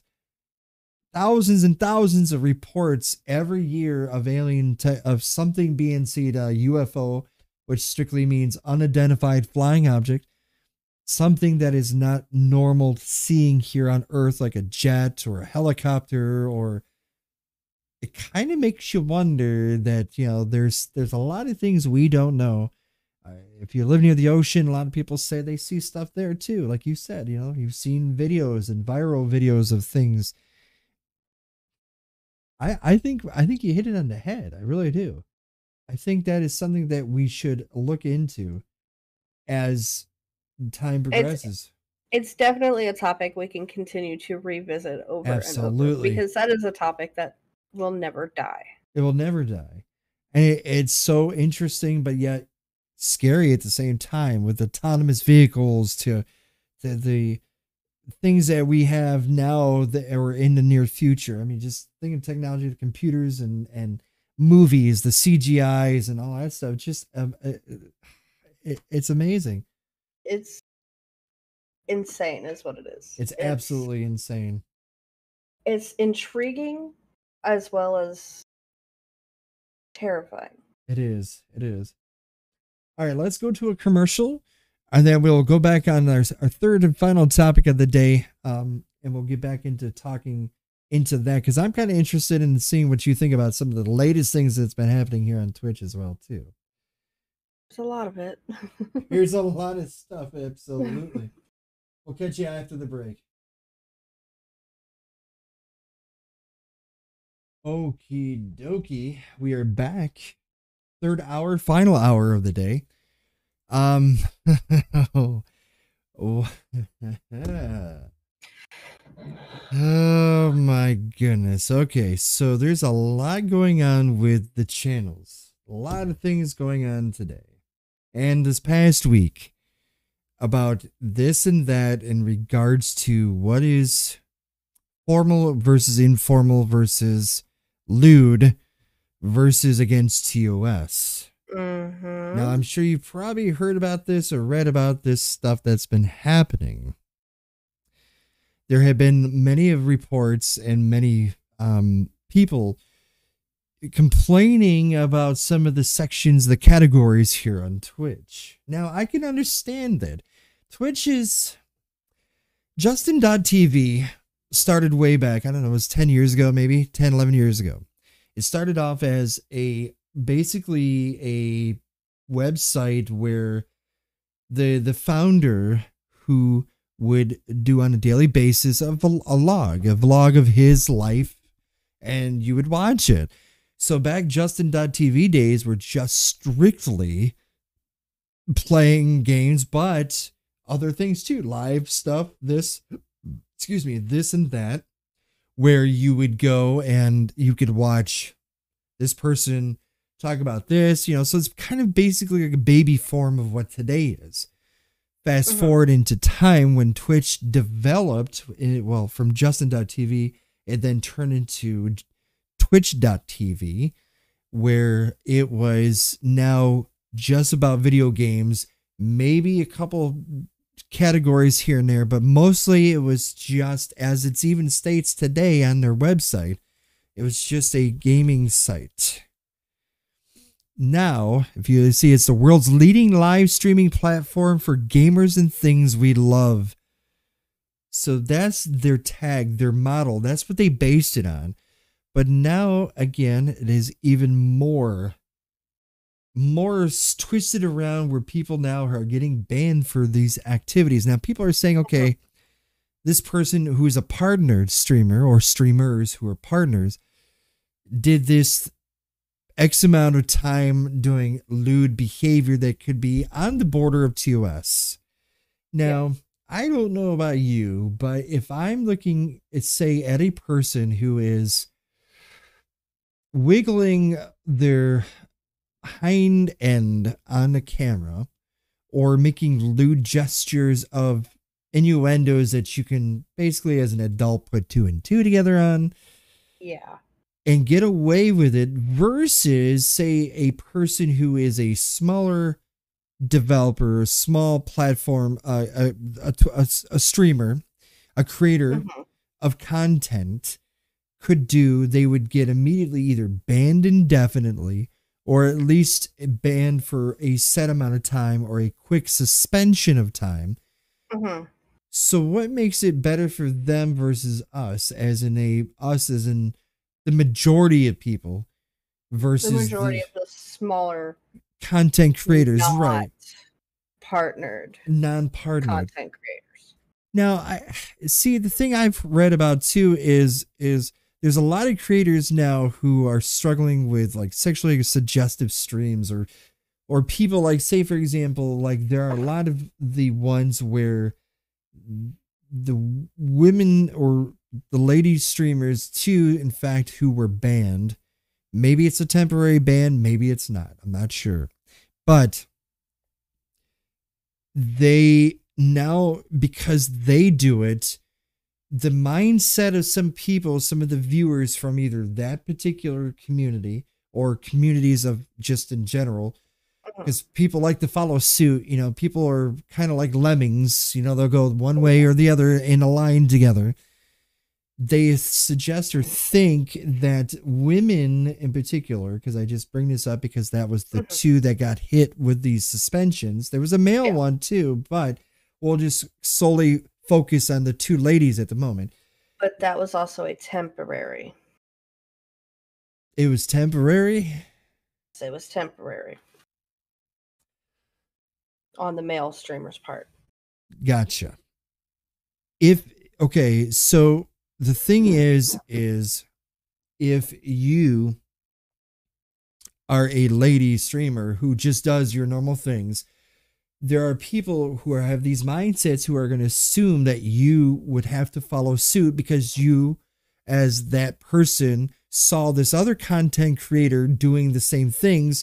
So now you are considered bad if you don't do what they were doing. So in other words, they would assume that you have to do the exact same thing. So they expect you, even though you know, not you in general, but as in a whole, as a lady streamer, should do the same kind of lewd acts or aggressively ride these blow up pool things or whatever they are, the things. Pretty much, if you don't follow suit, you're trash. Not one of those. Yeah, you're streamers worth watching. Exactly, and I swear to God, Foo, that's total bullshit. I'm sorry. It really is. It's total Especially bullshit. Like, okay, coming from a female streamer's perspective, I'm not gonna shake my ass on camera for money. You shouldn't have to. That's what OnlyFans is for. I mean, okay, there's people I could see it, as the word goes, I guess, you know, if you have it, shake what your mom gave it. Yeah, stuff like that. I get that, okay, but there is a line, right, that you should not have to cross. Granted, yes, body positivity, you feel comfortable in your skin, that's awesome, that's good, that's great. That does not mean you have to go on a streaming platform that was originally meant for games. Right. And sit there practically naked, or even just like a big thing. Tit streamers, as they're called. I just don't understand why. Maybe because I'm not, you know, I'm not one, or I'm not as feminine as I am in life in general. But I don't understand where all of a sudden this point came across where I'm a female streamer and I have to do this. If I don't do this, nobody will acknowledge me as a human being. I have to sell myself so short, so small, that I have to do these acts just to get attention, just to get money. I'm for people making money, absolutely. And there are models, there are, you know, there's people who are in the sex industry. I get that. That's great. But you said it. I mean, this was a platform that was solely based, even as today, it still says video live streaming service that focuses on video game live streaming. Exactly. Esports competitions. I mean, that was the bread and butter of Twitch. Now Twitch has gone to this different angles and stuff where they have said, okay, we need to evolve, which I get. I love evolve. I love changing variety. I'm a variety streamer. I don't like just saying, okay, I'll just have this same burger every day. No tomato. Okay, tomorrow, same burger, no tomato. I don't like just being in a rut. Exactly. If you can evolve your channel, if you can do something different, like today makes a milestone for you and I both. Mm-hmm. We've came out of our cardboard boxes, well, me in particular, because I live in one. We have come out of our shell and did something different. I get that, and I'm all for that. But there comes a point where you are aggressively hitting that gray area where you are just testing to see what you can do before you get banned, or you feel that you won't get banned, but because you're doing X amount of viewers or the concurrent viewership, the analytics of your channel is through the roof. I understand that. Strike the iron while the iron is hot. I understand that completely. But where did all of a sudden did it get to the point where people are like, okay, well, if I do this, because you couldn't, if you were to go back just 3-4 years ago, even when I started streaming, you couldn't be naked, or excuse me, not naked, but shirt without, a man could not be naked from the top to his waist. You couldn't wear a shirt. You had to wear a shirt. You couldn't show feet. You couldn't show ankles. You couldn't show anything, obviously, out of the G-rated section, if you will, of women and men, which still applies to this day. But you couldn't do any of that stuff. They were very strict about it. You couldn't even do sleep.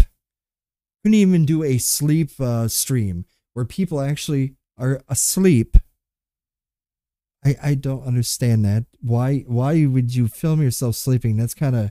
It's a little bit too out there. Why would somebody watch you sleep too? It's kind of odd. I can see if you're having sleeping issues, because that's what doctors do.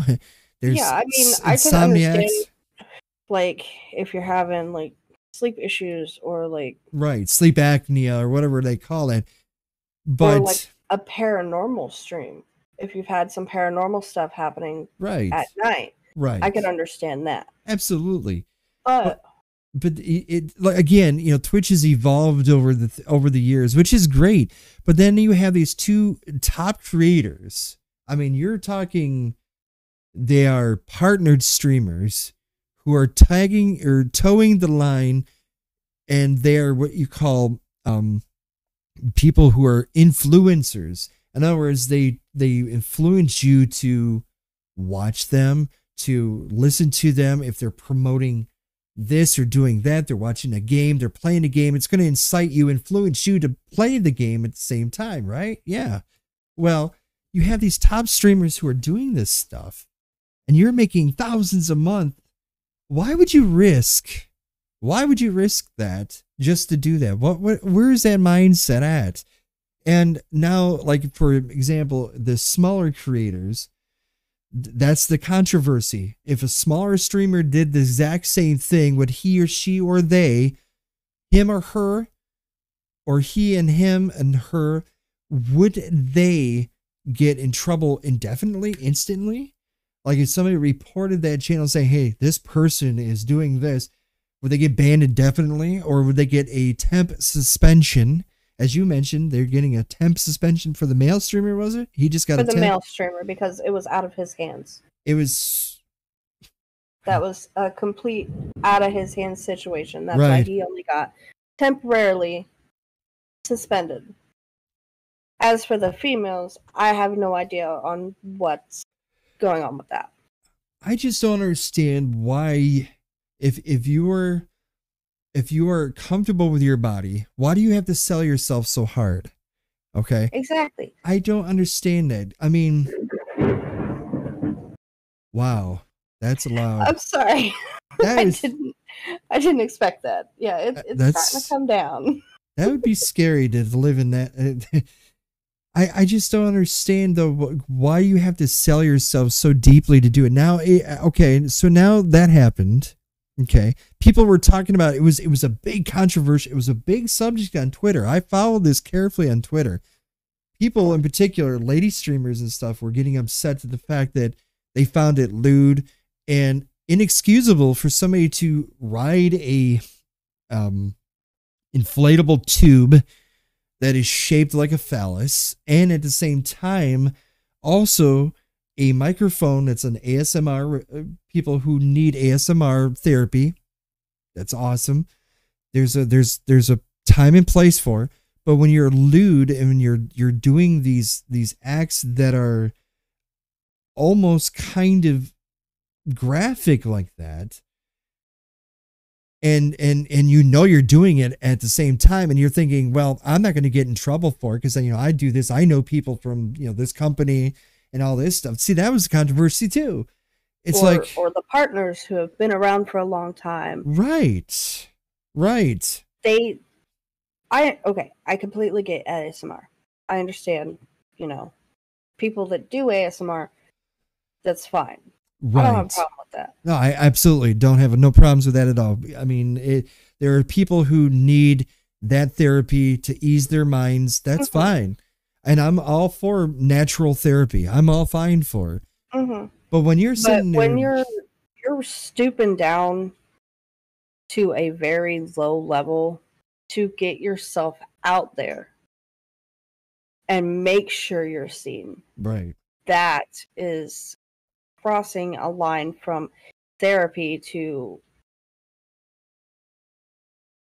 almost greed. Right. It is. And it's you think about like you're doing it and you're just like, haha, I'm better than you. I make you all this money, so I can just it's kind of reminds me of a snotty sibling in a sense. Yeah. It's like, ha, you can't tell me what to do. I make you money. If you don't like this, I can go to another platform and make you money and blah, blah, blah. Exactly. But you got to stop and think about it, though. There's a difference. Okay, the platform is evolving. Great. They just introduced the beach category. Pools, hots, and beaches. Now, why they twisted off, I guess they felt that the IRL section, just chatting section, should have been just either basically just chatting, talking and stuff like this, which I get. I understand that, if you're doing all this stuff, or if you're going to the mall, or if I'm shopping, whatever the case it is, that's just in real life. Not riding a damn inflatable, though, to me, that's just wrong. So I kind of get that. It needed its own category. But people... And the thing with the categories, that category that they just introduced, last month? Right. Is not doing good at all. It isn't. There's not any... there's very little views on that. Right. Compared to the whole of Twitch. It had the views and it had the followage when it was in the just chatting section. Right. Now, is that because people don't know that well, obviously they do know it exists. They have to know it exists. I mean, Christ. If they're on Twitch. Right. And they go into the browse, they can see all of the categories. Right. They have to know that it is there. Right. But then again, it also hasn't stopped people from doing said hot tub and pool streams in the just chatting section. Right, exactly. It has not stopped anybody from... I mean, if you stop and look at it, if I were to go into the just chatting section, okay, of Twitch, it's a hodgepodge of things. Now, that's another thing, too, on that kind of a topic. Twitch used to be where if you were, say, for example, what if I was playing Lunch Lady, and if I wasn't in the category of said Lunch Lady, and if somebody or multiple reports of saying, hey, this person is miscategorized, because if you look down below a channel, you can report the channel And there's one section of it that actually physically says, that it says it's miscategorized, which is okay. That kind of makes sense, right? Oh, yeah. But if I were to go into the just section, or the just chatting sections, a lot of times you'll see people either streaming marijuana stuff, which that's like a lot on Twitch. People who are physically driving their vehicles and reading their chats, which I do not recommend you do at home, folks. Do not do that. Extremely dangerous. You're putting my life in jeopardy and others around you in jeopardy in general. It's just crazy, some of the things that you see on there. But see, they miss time. And if you report these categories, if you're trying to be the best, you're like, okay, I don't want to be that kind of a person, but I'm going to report this channel because they're miscategorized. I get that. Sometimes you'll get, like, I've done it myself. I've streamed for 5 years on Twitch. So I've made mistakes where I've not categorized myself. I've accidentally correctly. Right. Like I might forget after this show, it ends at 5 o'clock. I might accidentally forget, I'm still in the podcast section where I should be in the lunch lady section. So I'll correct myself. Or somebody in chat will say, hey, I'm in, this channel and stuff. But when it comes like I have done for you before. Exactly. And like I've had people do for me in my chats. I look and at that way, instead of reporting us for a small, simple mistake, we can fix it. And if we don't fix it, that's when it should be reported. The analytics, as you mentioned, are correct when it comes to the category of pools, hot tubs, and beaches. Is not doing as good as it was. Now, again, the other section, I mean, they're at right now 13,400 plus right now, as it sits. 13.4K, which is a lot. Don't get me wrong. But now, for the whole of Twitch, it is not. No, not at all. Now, if you were like barely a fraction of the whole of Twitch. Now, if you look at the just chatting section, now you have 595,000 viewers. Okay. You have 500,000 people that are in that section alone just chatting. So was it a good idea to bring this beaches section into Twitch in general? Now look what happens is you get two main people who are partnered streamers now put themselves in hot water and officially got themselves either banned indefinite or just a suspension because they figured that they can do more ludicrous things or more things that they can do as partners versus such as a smaller streamer or a community streamer in general or creator can do. Now, is it fair? If they just get a slap on the wrist, is that fair to the majority of the consumers or the people who actually stream on a channel? No, I don't think it is. They have been temporarily suspended or banned, if you will, multiple times, but they still get slapped on the wrists. Why is that? Is it because of the money thing? Is it they say, okay, in the long run, this person can make me 40, 50, 60,000 a month minimum versus a smaller community or creator that even if they're affiliated, if they get 5-10 subs, we could scratch them, get rid of them. To me, that's not fair.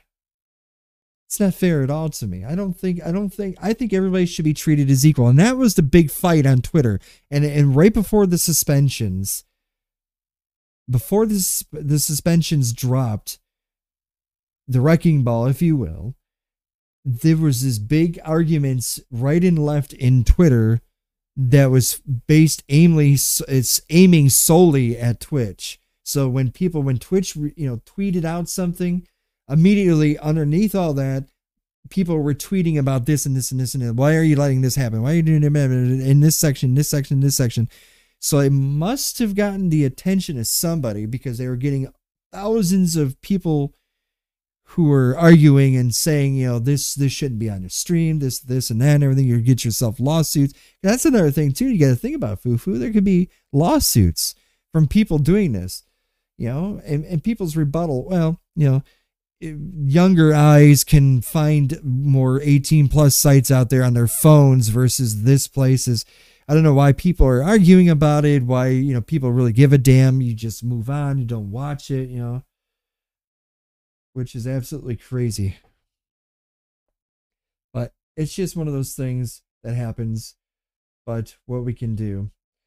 All right. Well, Bunny, I appreciate your time. I know it's a little cut off a little bit shorter than norm, but I appreciate Yeah, it. we have hail and lightning really bad, and Okay. hail is not a good thing, especially in Florida. It's not a good thing at all. So I don't want to mess up my computer and all this. So we will pick this back up on Monday. Yes, I appreciate it. Yes, definitely on Monday. So I enjoyed it. I really had a good time doing this. Absolutely.